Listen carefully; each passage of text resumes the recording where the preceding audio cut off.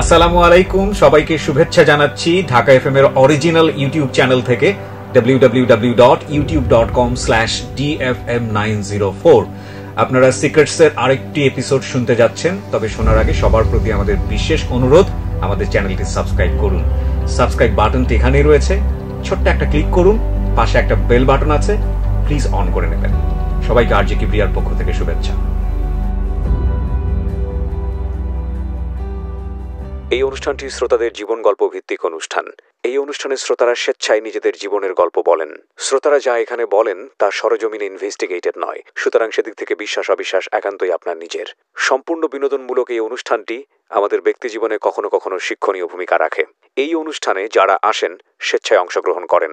এই অনুষ্ঠানে কনফেস করবার পরে কিংবা জীবন গল্প বলবার পরে তার ব্যক্তি ও সামাজিক জীবনে কোনো বিরূপ প্রভাব পড়লে সেটার জন্য রেডিও কর্তৃপক্ষ দায়ী নয়। প্রতিটি অপরাধ এবং ভুল দাঁড়িয়ে থাকে গোপন কিছু ঘটনার উপর। আমরা সেই গোপনকে আনতে চাই সবার সামনে, যে গোপন আপনাকে অপরাধ কিংবা ভুলের মূল কারণ দেখিয়ে দেবে। আপনি হয়তো নতুন করে ভাবতে শিখবেন কিভাবে অপরাধ থেকে দূরে থাকা যায়। আমরা অপরাধীকে দোষী বলার আগে কেন সে দোষ করেছে সেটা দেখাই, যাতে আপনি আর সেই ভুল না করেন। আমরা অপরাধকে নিরুৎসাহিত করতে অপরাধ কিংবা কোনো ভুলের নির্মম পরিণতি দেখাই, যাতে আপনাকে আমরা সেই জায়গায় না দেখি। আমরা বিশ্বাস করি প্রতিটি মানুষই সম্ভাবনাময়। কাউকে তার ভুল বা অপরাধের শাস্তি দেবার আগে আমরা তার ভুলের পেছনের গোপন সত্য সবার সামনে বলার সৎ সাহসকে সম্মান জানাই, যাতে আপনি সেই ভুল থেকে বাঁচতে পারেন। শুরু হলো সিক্রেটস, সামথিং বিয়ন্ড এন্টারটেইনমেন্ট। রবিবারের রাতে প্রিয় শ্রোতা, আপনাদের সবাইকে আরও একবার স্বাগত জানাচ্ছি সিক্রেটসের 25তম পর্বে। আমি আরজে কিবরিয়া রয়েছে আপনার সঙ্গে, এবং সিক্রেটস আজকে কে আছে তার কাছে যাবার আগে আপনাদেরকে বলছি, এই অনুষ্ঠানে যদি আপনি অংশগ্রহণ করতে চান প্লিজ আমাদেরকে ফোন করবেন। আমাদের ফোন নম্বরটি হচ্ছে 09611904 আপনারা নিশ্চয়ই জানেন যে আমাদের অনুষ্ঠান শুরুর আগেই আমরা সবসময় একটা ডিসক্লেইমার দিয়ে থাকি। আজকেও তার ব্যতিক্রম হয়নি, এবং একই সাথে আপনাদেরকে যেটা বলতে চাই, এই অনুষ্ঠানটি আপনারা যদি ইউটিউব থেকে ডাউনলোড করতে চান এবং একই সাথে আপনারা যদি শুনতে চান, চলে আসতে পারেন আমাদের ইউটিউব চ্যানেলে। আমাদের ইউটিউবের ঠিকানা www.youtube.com/dfm904। এবং গেস্ট যিনি রয়েছেন, আমি অনুষ্ঠানের শুরুতেই বলছি, তার সঙ্গে যদি আপনারা কন্ট্যাক্ট করতে চান, দেখা করতে চান, চলে আসতে হবে আমার পার্সোনাল পেজে www.facebook.com/kibria.rj KEBRIA.RJ। পেজটি আছে আরজে কিবরিয়া নামে। কানেক্ট থাকুন, তার ছবিটি সেখানে পোস্ট করা হবে।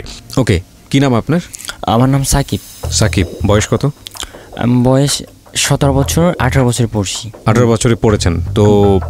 সাকিব, আপনার এই অনুষ্ঠানটা লাখ লাখ মানুষের শুনবে এবং সারা বাংলাদেশ জুড়ে শুনবে। সিক্রেটস অনুষ্ঠানের ডিসক্লেইমারটা একটু আগে আপনি শুনেছেন, যে এখানে যারা কনফেস করে সম্পূর্ণ তাদের রেসপন্সিবিলিটি, এবং যারা আসে তারা মূলত একটা উদ্দেশ্য নিয়ে আসে। হ্যাঁ, কি এই ঘটনা যে 18 বছর বয়স কেবল ছুঁই ছুঁই করছে, এরই মধ্যে এরকম একটা অনুষ্ঠানে লাখ লাখ মানুষের সামনে মুখোমুখি হতে হলো? আমি ঘটনাটা জানবো, তার আগে আপনি বলেন এরকম একটা অনুষ্ঠানে আসার প্রয়োজন আপনি অনুভব করলেন কেন? আসলে আমি কোন একটা ভুল করছি, বা আমার আসার খুব শখ আগে থেকেই। আমি এই অনুষ্ঠানটা কন্টিনিউ শুনতাম আগের রেডিওতে যখন থাকতাম, তখন আমি শুনতাম। আর প্রায় 3 বছর হয়েছে আপনার এই প্রোগ্রামটা আমি শুনি কন্টিনিউ। আচ্ছা, আপনি কি এখন যেই ঘটনা বা যে অপরাধটা আপনি আজকে এখানে স্বীকার করতে যাচ্ছেন, সেটা কি এখনও কন্টিনিউ হচ্ছে নাকি ওখান থেকে বের হয়ে আসছেন? এখন হয় না, ওখান থেকে বের হয়ে আসছি প্রায় 1-1.5 মাসের মতো হবে। 1.5 মাসের মতো হবে। আমি এখন নিজের মতো খুব বড় একটা দুর্ঘটনার মুখোমুখি হয়েছেন আপনি, আমরা যতদূর জানি, বা আপনি যে কাজটা করতেন সেই কাজটার দরুন খুব বড় একটা দুর্ঘটনা ঘটে গেছে। হ্যাঁ, আসলে ফান জিনিসটা ছিল। আচ্ছা, আমরা শুরু করছি প্রিয় শ্রোতা। আমরা সবসময় একটা কথা বলি যে একজনের ভুল 1000 জনের শিক্ষা হোক, এবং প্রতিটা মানুষই সম্ভাবনাময়। আজকে যারা এখানে এসে কনফেস করে তাদের দিকে আঙ্গুল তোলা নয়, বরং আপনি যদি ওর কাছ থেকে বা আপনার বন্ধু যদি ওর কাছ থেকে কিছুটা শিখে যদি এই পথ থেকে দূরে থাকতে পারে, তাহলে আমরা বলবো যে আমাদের অনুষ্ঠানের মূল মেসেজটা আমরা আপনাদেরকে দিতে পেরেছি। ওকে, ঠিক আছে, শুরু করুন আপনি। প্রথমে ব্যাকগ্রাউন্ড থেকে জানবো, এবং আপনি যেখান থেকে বলেন আর কি, শৈশব থেকেই। আসলে আমার আব্বু আম্মু লাভ ম্যারেজ করে বিয়ে করে, তো আমার বাবার আগে, মানে উনি আগে বিয়ে করছিল, তো ওখানে আমার একটা ভাই ছিল। জি। তো আমার বাবা, আপনার মা কি সেকেন্ড বিয়ে? হ্যাঁ আমার আম্মু সেকেন্ড বিয়ে। তো বাবা কি আমার করতো? বাবা তখন আমি জানতাম না, মানে আমার ফ্যামিলি থেকে যতটুকু শুনছি নাকি রিক্সা ইউজ করতো, রিক্সা চালাতো? হ্যাঁ রিক্সা চালাতো। আচ্ছা। তো আমার একটা ভাই থাকে, তো তখন আর আমার আম্মুর সাথে মানে বিয়ে হয় না, নাকি অ্যাফেয়ার চলছে। তো আমার ভাইকে নাকি ওই যে মানে ওই ভাইকে নাকি আমার আব্বু সই দিয়ে মেরে ফেলে। মানে আগের ভাইকে? হ্যাঁ আগের ভাইকে, আমার আম্মুকে বিয়ে করার জন্য। তো আমার ভাইকে, ওর কোনো মা থাকে না মানে আগের? হ্যাঁ ওর মা থাকে। তারপর ওর আমার ভাইকে মেরে তারপর ওর আমার আম্মুকে মানে ওই আম্মুকে বের করে দেয়, তারপর আমার আম্মুকে বিয়ে করে। এটা আপনার মা আপনাকে বলেছে? আমার আম্মু বলছে, এটা আমার নানু বলছে। সুই দিয়ে মেরে ফেলা মানে? সুই দিয়ে কিভাবে? মানে কোনো বিষাক্ত ইনজেকশন বা এরকম কিছু দিয়ে। আপনার বাবাকে আপনি কখনো জিজ্ঞেস করেছেন এই কথাটা যে এরকম সত্য কিনা? আমার বাবাকে, এখন আমার বয়স 18 বছর, আমার বাবাকে আমি কখনো বাবা বলে ডাকি নাই। প্রথমে একটা ধাক্কা খেলাম প্রিয় শ্রোতা, আমরা ব্যাকগ্রাউন্ডে আছি। আমি সবসময় আপনাদেরকে যে কথাটা বলি, একজন অপরাধী কিংবা একজন ভুল করা মানুষ, একটা যেটা হচ্ছে যে বুঝিনি ভুল করে ফেলেছি, সেটা অন্য জিনিস, সেটা প্রত্যেকের জীবনেই হয়। কিন্তু একজন অপরাধীর জন্ম হওয়ার জন্য একটা ব্যাকগ্রাউন্ড লাগে, অবশ্যই একটা ব্যাকগ্রাউন্ড লাগে। শক্তিশালী একটা ব্যাকগ্রাউন্ড ছাড়া সাধারণত অপরাধীর জন্ম হয় না। জি বলুন, আপনার মার কাছ থেকে এটা শুনলেন, তারপর আমার আম্মুকে বিয়ে করলো। তো এভাবে নাকি তারা 3-4 বছর মানে সংসার করলো। তারপর ওই আম্মু আবার আসছে। তো আমার বাবা আমার আম্মুর কাছ থেকে, আমার নানার কাছ থেকে 12,000 টাকা নিছে, নিয়ে তারপর ওই আম্মুকে তালাক দিয়ে দিছে প্রথম। হ্যাঁ বড় মা আপনার? হ্যাঁ বড় মা। তখন আবার আমার আম্মু প্রেগনেন্ট। আমি যখন 4 মাস গর্ভ, তখন আমার আম্মুকে আমার আব্বু আমার ফুফির বাসায় নিয়ে যায় বেড়াতের কথা বলে। নিয়ে পরে আমার আম্মাকে মেরে ফেলবে, মানে আমার আম্মু প্রেগনেন্ট ছিল, আমার আম্মুকে মেরে ফেলবে, মানে আমাকে মেরে ফেলবে।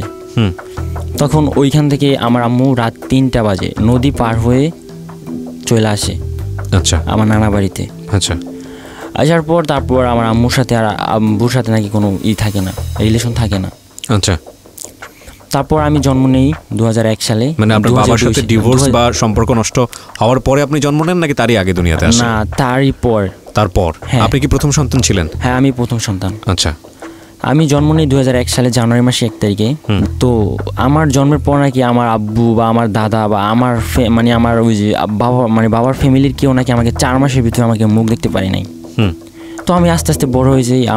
আমি বড় থাকি আমার নানার সংসারেই। আমার মামারা 2 ভাই, আমার আম্মু আর আমার নানা। তো আমার নানা তেমন ভালো ছিল না ফ্যামিলি। আমার নানা কাজ করতো। আমার বাসা ছিল বরিশাল মুলাদি নন্দির বাজারে। তো ওই এলাকায় পানের বর বেশি। তো আমার নানারও পানের বর ছিল। তো আমার নানা পানের বরেই কাজ করতো দিনমজুরি। আর আমার বড় মামা গাজীপুরে চাকরি করতো। আর আমার ছোটো মামা ওই পানের বরে কাজ করতো নিজেদের।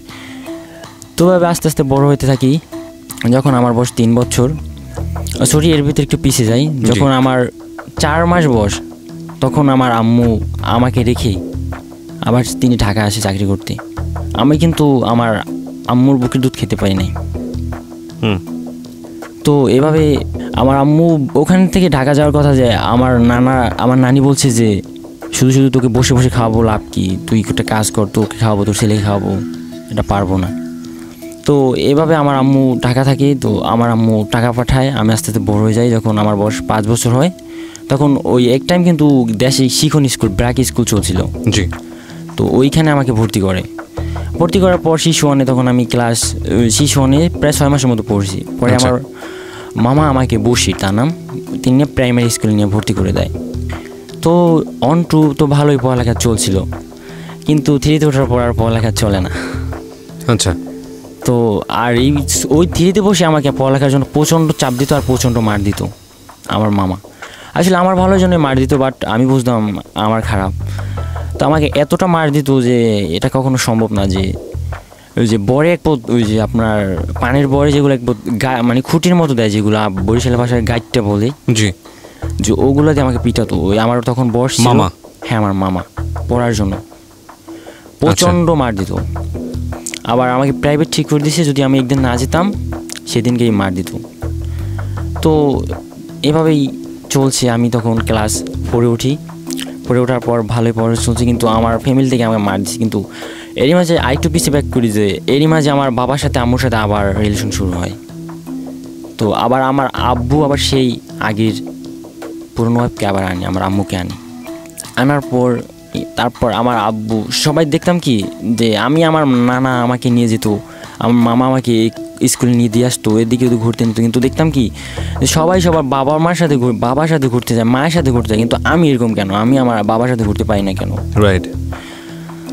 তো ঘুরতে পারি না, দেখতাম কি আমার ওই ঘরে আবার আমার ভাই মানে ওই যে ইঞ্জেকশন দিয়ে মেরে ফেলছিল, তারপরে যে আবার এই আমার বড় আম্মুকে আনছিল আমার বাবা।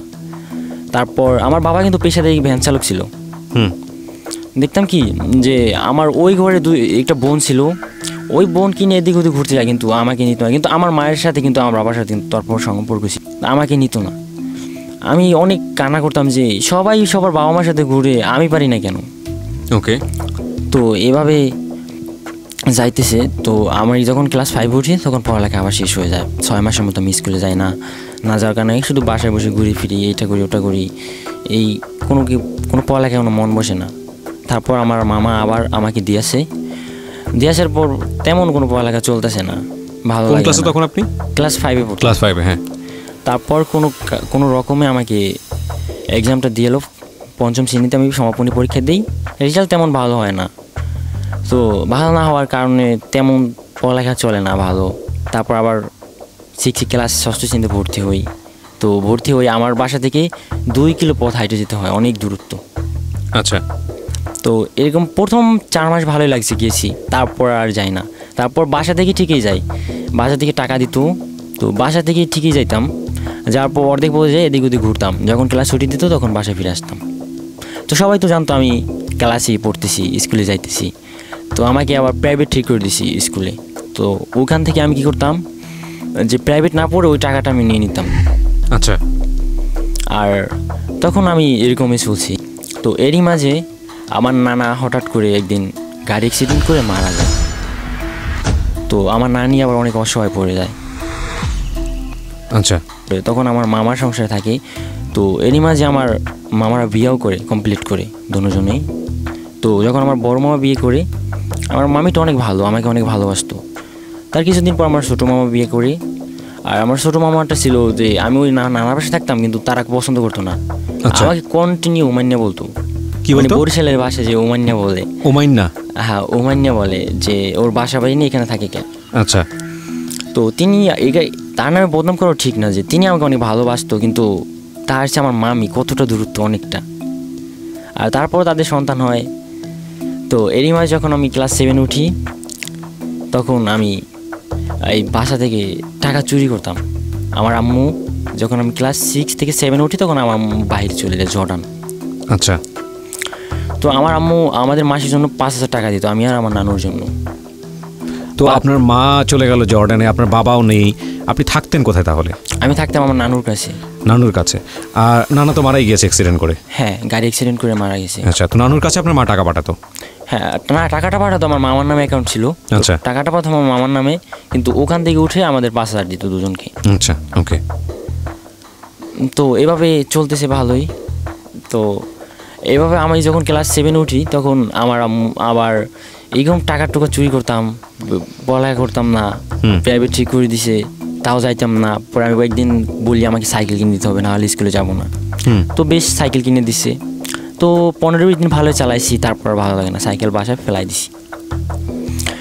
তো এভাবে চলতেছে। তারপর একদিন আমি ক্লাস 8-এ উঠে পড়ি। তো ক্লাস 8-এ উঠে তখন 8-এ বসে মোটামুটি ভালোই পড়ালেখা করছি। করার পর আমি যখন 8-এ যেসি এক্সাম দিব, তখন আমার আম্মু বিদেশ থেকে ব্যাক করছে। ব্যাক করার পর আমার আম্মু তখন আমার আম্মুকে কী করছে, আমার আব্বু বুঝিয়ে ভালিয়ে, তারপর আমার নানা, ওই আমার কাকা আমার একটা আঙ্কেল ছিল, তো আঙ্কেল কথা বলি নাই, তো তারা দুজন মানে বুঝিয়ে সুঝিয়ে তাদের বাসায় নিছে। আচ্ছা।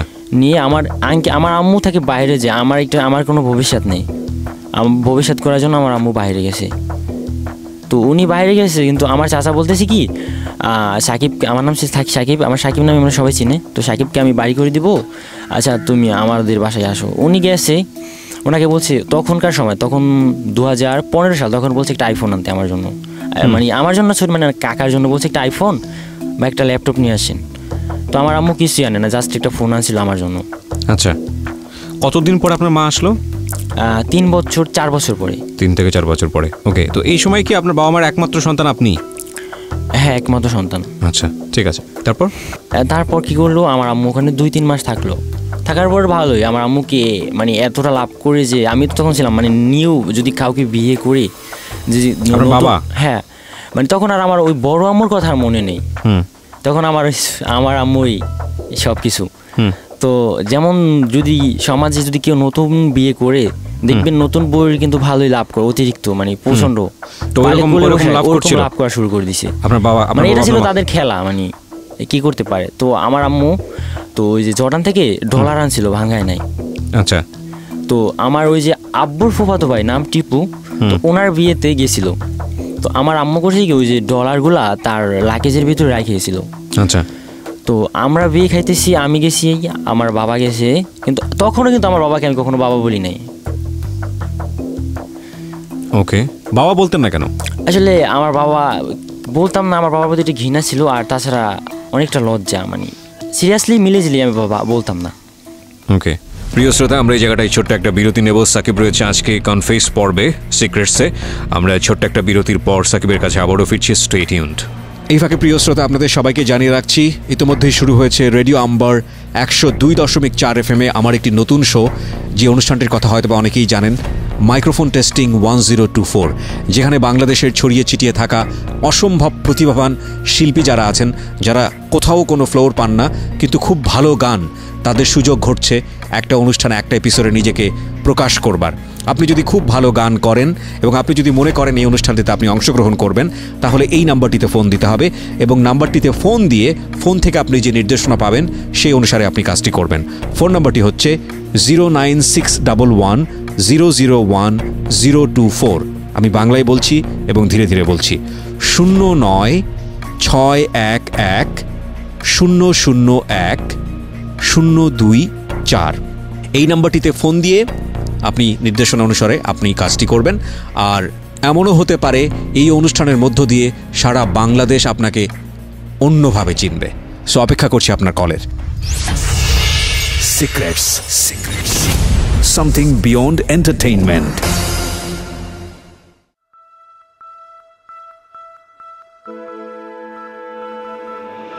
Love. Hate. Challenge. Motivation. Lies. Truth. Impossible. Virtue. Morality. Something beyond entertainment. Welcome to my stage of reality. Stay tuned. Sunday and Wednesday with me RJ Kebria only on Dhaka FM 90.4.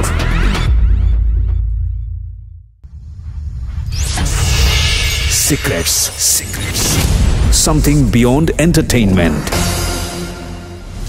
প্রিয় শ্রোতা শুনছেন সিক্রেটসের 25তম পর্ব আপনারা শুনছেন এবং আজকের guest হচ্ছে সাকিব আমরা যেখানটায় ছিলাম তো আমরা বিয়ে খাইতেছি আমার চাচা করছি কি তিনি বিয়ে খাওয়া অবস্থায় রেখে তিনি আইসা পড়ছে আইসা আমার ওই যে আম্মুর লাকেজের ভিতরে ডলার ছিল প্রায় 80,000 টাকার মতো মানে বাঙালি হয়তো ওগুলো নিয়ে তিনি ঢাকা এসে পড়ছে তো আমার আম্মু আসছে আইসা ফার্স্টলি খুলছে লাকেজ খোলা দেখে কিছুই নেই তো আমার আম্মু অজ্ঞান পড়ে যায়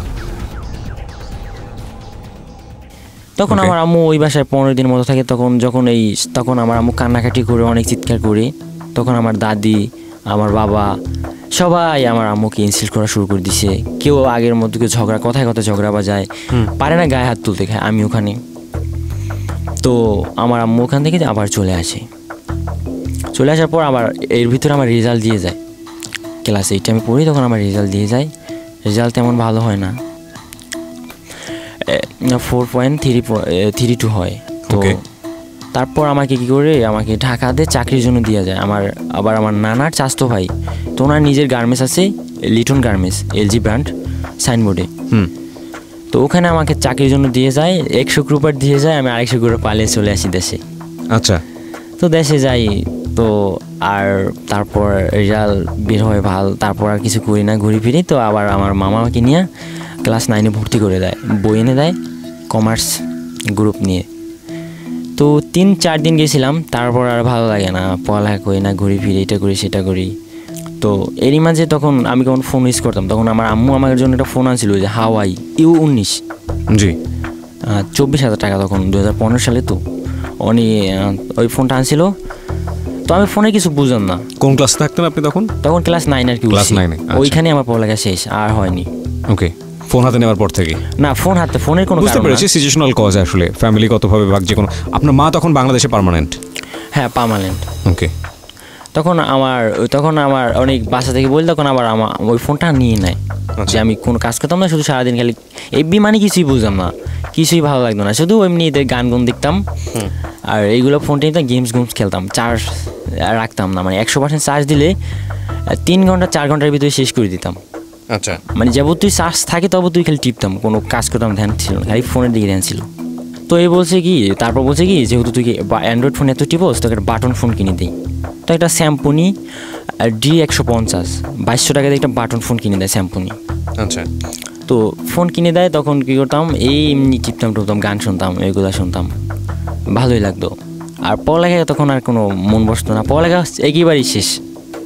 তো দেখতাম কি এলাকার সবাই ফেসবুক চালায়, তো আমি বলতাম, আমার একটা ফ্রেন্ড আছে, নাম হয়েছে রাজীব, বলতাম কি দোস্ত ফেসবুক মানে কি?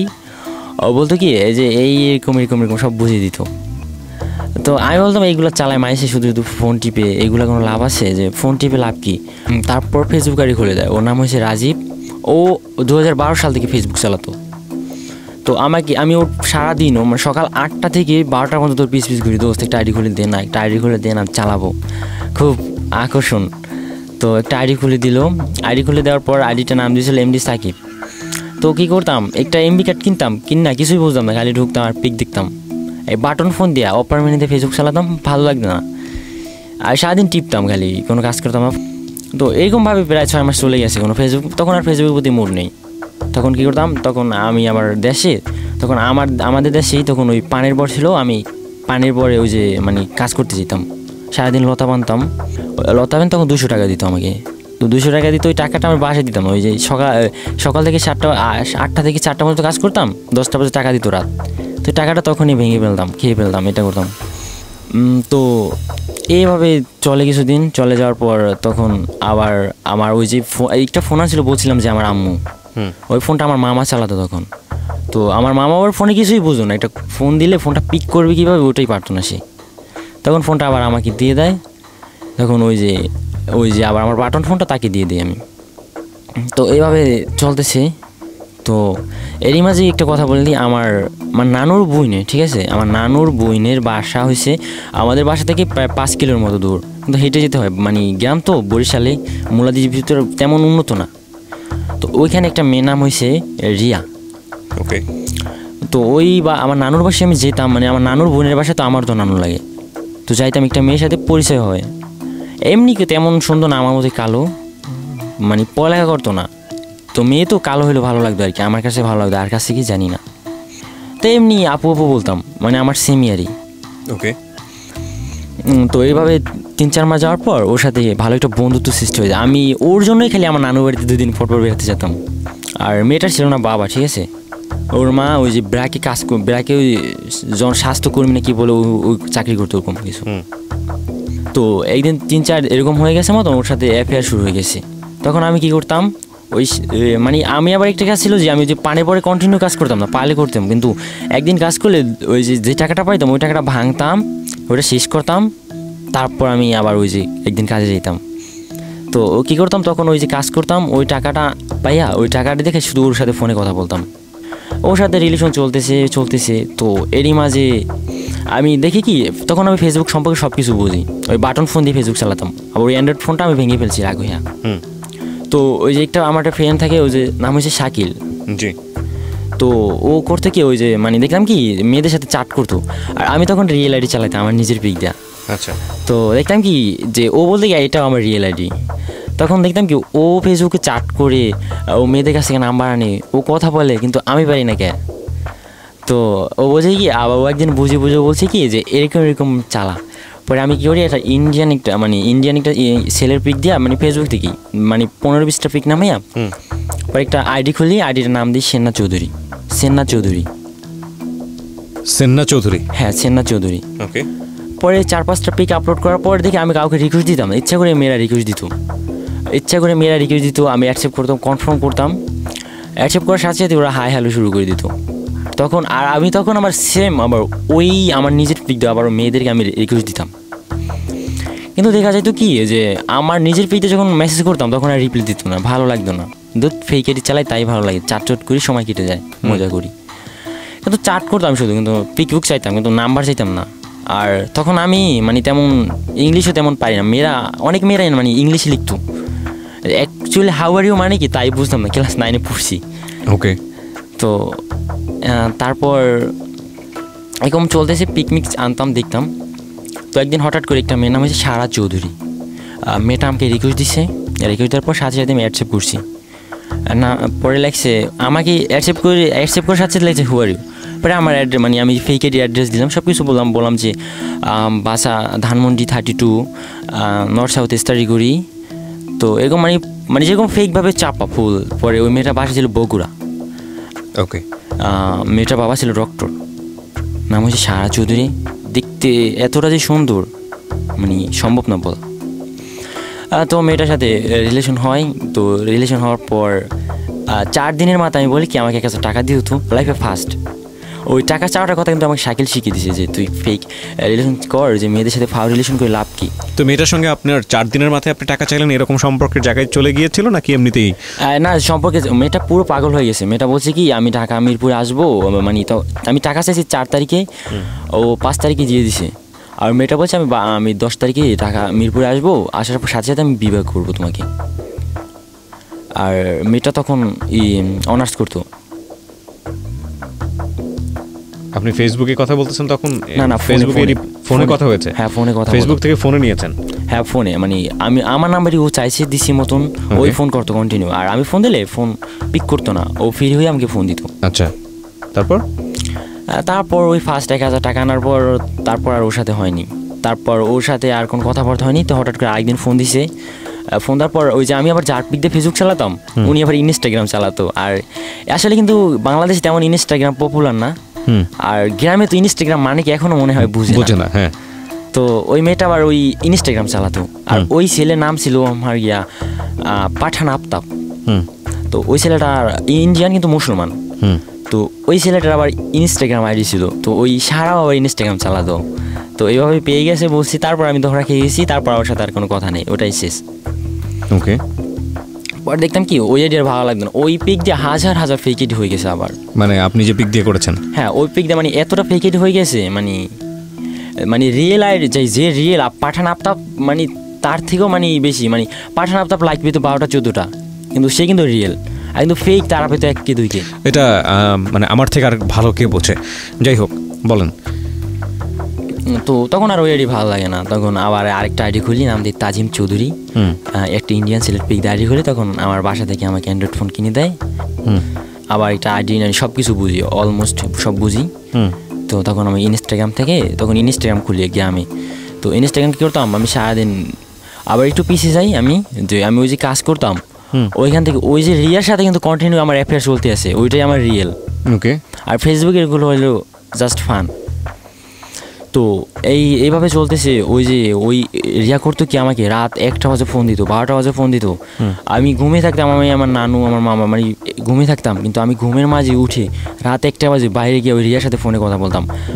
আর রিয়াটা ছিল কি গ্রামের মেয়ে, একটু বাজে টাইপের, একটু ওই ফালতু কথা সেক্সুয়াল কথা বলতো অলওয়েজ। আর আমি ওই জিনিসটা মোটেও লাইক করতাম না। তো এভাবে আবার কি করছি আমি, একদিন রিয়ার কাছ থেকে আবার 3000 টাকা নিছি। যে ওর মা ওই যে কাজ করতো ওখানে 5000 টাকা বেতন পেতো। আমি বলছি কি আমার প্রবলেম হয়েছে, যে আমি মিথ্যা কথা বলছি যে আমার জ্বর হয়েছে, আমার অনেক টাকা লাগবে। ও তো আমাকে রিয়েল লাভ করতো। তো আচ্ছা বলছে ঠিক আছে। আচ্ছা আমার তখন তারিখটা ছিল 29 তারিখ। তো ওর আম্মু 30 তারিখে বেতন পাবে, ওর আম্মু 5000 টাকা বেতন পায়। আমি বলার পর ও বলছে কি আচ্ছা ঠিক আছে আমি দেখতেছি। তো ওর আম্মু বেতন পাইছে 5000, ও ওখান থেকে 3000 টাকা চুরি করে বলছে কি তুমি বাংলা বাজার আসো, আমাদের বাসার থেকে একটু দূরত্বে। আচ্ছা। ও আসছে, তারপর ওর কাছ থেকে আমি 3000 টাকা আনছিলাম। ওকে। তো আনার পর ওই যে আবার একটু ফেসবুকের ভেতরে যাই। পরে ওই তাজিম চৌধুরী একটা আইডি খুলি, তাজিম চৌধুরী ইন্ডিয়ান পিক। ওই ইন্ডিয়ান একটা ছেলের নাম হচ্ছে ডিজে আনাস আনু, উনি ডিজে করে। তো ওনার পিক দা ফেসবুক আইডি খুলি।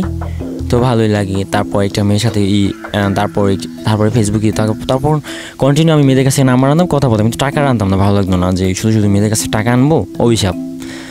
তো এইভাবে একটা ইয়াসমিন নামে একটা মেয়ের সাথে কথা হয়, যে বাসা হচ্ছে কুমিল্লা, বাবা বাইরে থাকে। তো বাবা বাইরে থাকে, তো ওর কাছ থেকে আমি ওর সাথে কথা বলতেছি। তো ওর সাথে আবার প্রায় 1 মাসের মতো রিলেশন হয়ে গেছে, কিন্তু আমি কাউকে কখনো ফোন দিতাম না, সবাই আমাকে ফোন দিত। কারণ আমি ছিলাম ওই যে ওই পিকগুলো দেখে যে কোনো মেয়ে দেখে ফার্স্ট দেখাতেই ক্র্যাশ খেয়ে যেত। এরকম পিক আপনি এরকম পিক দিয়ে ফেসবুক যেহেতু ফেক আইডি খুলি, তো নর্মাল পিক দিয়ে খুলবো কে? আর ফেসবুকের অ্যাবাউটগুলো ছিল খুব অনেক সিরিয়াসভাবে অ্যাবাউটগুলো লেখা। ওকে, অ্যাবাউট হচ্ছে হলো ওনার সম্পর্কে, আইডি সম্পর্কে বা আইডি সম্পর্কে সবকিছু এমন ভাবে দেয়া পুরো বিশ্বাস না করার উপায় নাই। হ্যাঁ, বিশ্বাস না, পুরো অ্যাক্টর বা হিরো বা এরকম কিছু। ওকে, তো এভাবে ওই ইয়াসমিনের কাছে টাকা আনতাম। ইয়াসমিনের কাছ থেকে কিন্তু প্রথম আনছি 2000, পরে 3000, পরে 4000, এভাবে টাকা আনছি। তো টাকা আনার পর তো ইয়াসমিন কি করছে কি, একদিন জেনে গেছে যে আমি ফেক, আমি নিজেই বলে দিছি। ও ফেক বলার পর ও করছে কি, নিজের হাত এই যে এইভাবে হাতকে ব্লেড দেখে আছে, পরে লবণ দিছে দেয়া, ওগুলো নিজের পিক, ওগুলা আমি তো ফোনে বললে তো আর বিলিভ করবো না। ওগুলা কি করছে, আবার পিক তুইলা ভিডিও করছি যেভাবে কাটছে। ওরা ছিল অনেক বড় লোক, ঠিক আছে, কুমিল্লা, ওর বাবা থাকতো বাইরে। ওগুলো আবার সিসি ক্যামেরা ভিডিও করছে, ঠিক আছে, ওই কাটছে, ওগুলো উপরে সিসি ক্যামেরা নাকি ছিল, ওগুলা ভিডিও হয়েছে। তো ওগুলো আবার ভিডিও আমাকে পাঠিয়ে দিছি, কীভাবে কাটছে, কীভাবে করছে। পরে বলছে কি, ওর সাথে একটা কথাই বলছে যে মানুষ যখনই একটা মানুষকে অবিশ্বাস করে, যখন প্রতারণার ফাঁদে পড়ে।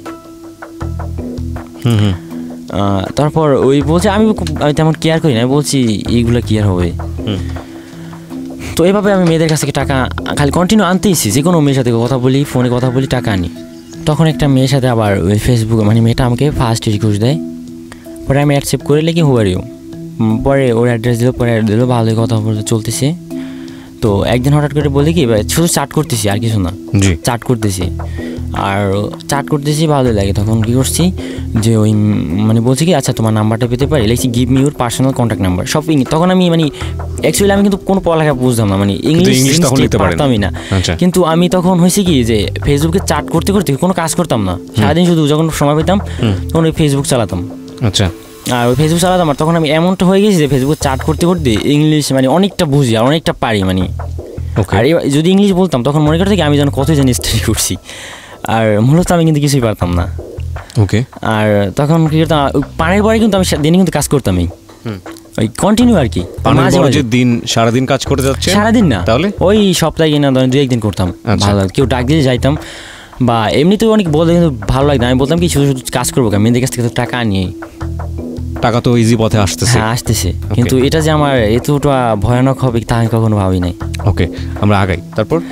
তারপর হয়েছে কি, ওই যে তারপর একটা মেয়ের সাথে তার কথা হয়, তার নাম্বার আনছি। পরে একদিন বলছি কি, আচ্ছা তোমার কিছু বাজি পিক দিবা, আমি যেভাবে নর্মালি বলছি। এটা কি ওকে বলেছেন নাকি ও আপনাকে বলেছে? আমি বলছি কি, আচ্ছা আমি দেখবো। তখন আর এক্সাম চলে ক্লাসে, এক্সাম চলে। তো ও করছে কি যে আচ্ছা ঠিক আছে আমি দিব। পরে ও করছে কি, ওয়াশরুমে গিয়া পরে ও নিজের প্রায় 15 থেকে 20টা পিক তুইলা পরে আমাকে সেন্ড করছে। প্রিয় শ্রোতা, আমরা এই জায়গাটায় ছোট্ট একটা বিরতি নেব। সাকিব রয়েছে আজকে কনফেস পর্বে সিক্রেটসে। আপনারা যদি সাকিবকে দেখতে চান বা কোনো কিছু বলতে চান, তাকে চলে আসবেন আমার পার্সোনাল পেজ www.facebook.com/kebria.rj KEBRIA.RJ এই পেজে। হ্যাঁ প্রিয় শ্রোতা, আমরা এই জায়গাটায় ছোট্ট একটা বিরতি নিচ্ছি, বিরতির পর আবারও ফিরব। Secrets. Something beyond entertainment.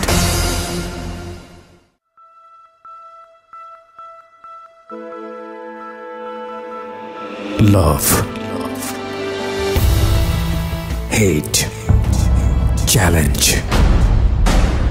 Motivation. Lies. Truth. Impossible. Virtue. Morality. Something beyond entertainment. Welcome to my stage of reality. Stay tuned. Sunday and Wednesday with me RJ Kebria, only on Dhaka FM 90.4.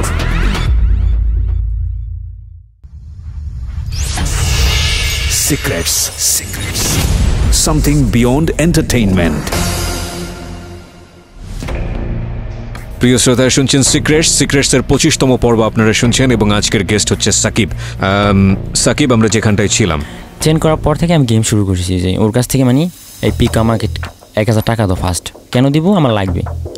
আচ্ছা ঠিক আছে নাও তুমি, আচ্ছা নাও, পরে দিছি। পরে আবার বললাম কি আমাকে 5000 টাকা দাও, আমার কাছে টাকা নেই। কেন দিব? তখন ওর সাথে বাজাবাজি আবার আমি নিজেই বাজিয়ে দিছি, টাকা না দাও এই পিক আমি ফেসবুকে পোস্ট করবো। তখন ও কান্নাকাটি শুরু করে দিয়েছে, এটা সেটা শুরু করে দিয়েছে। পরে আর দিছে 5000।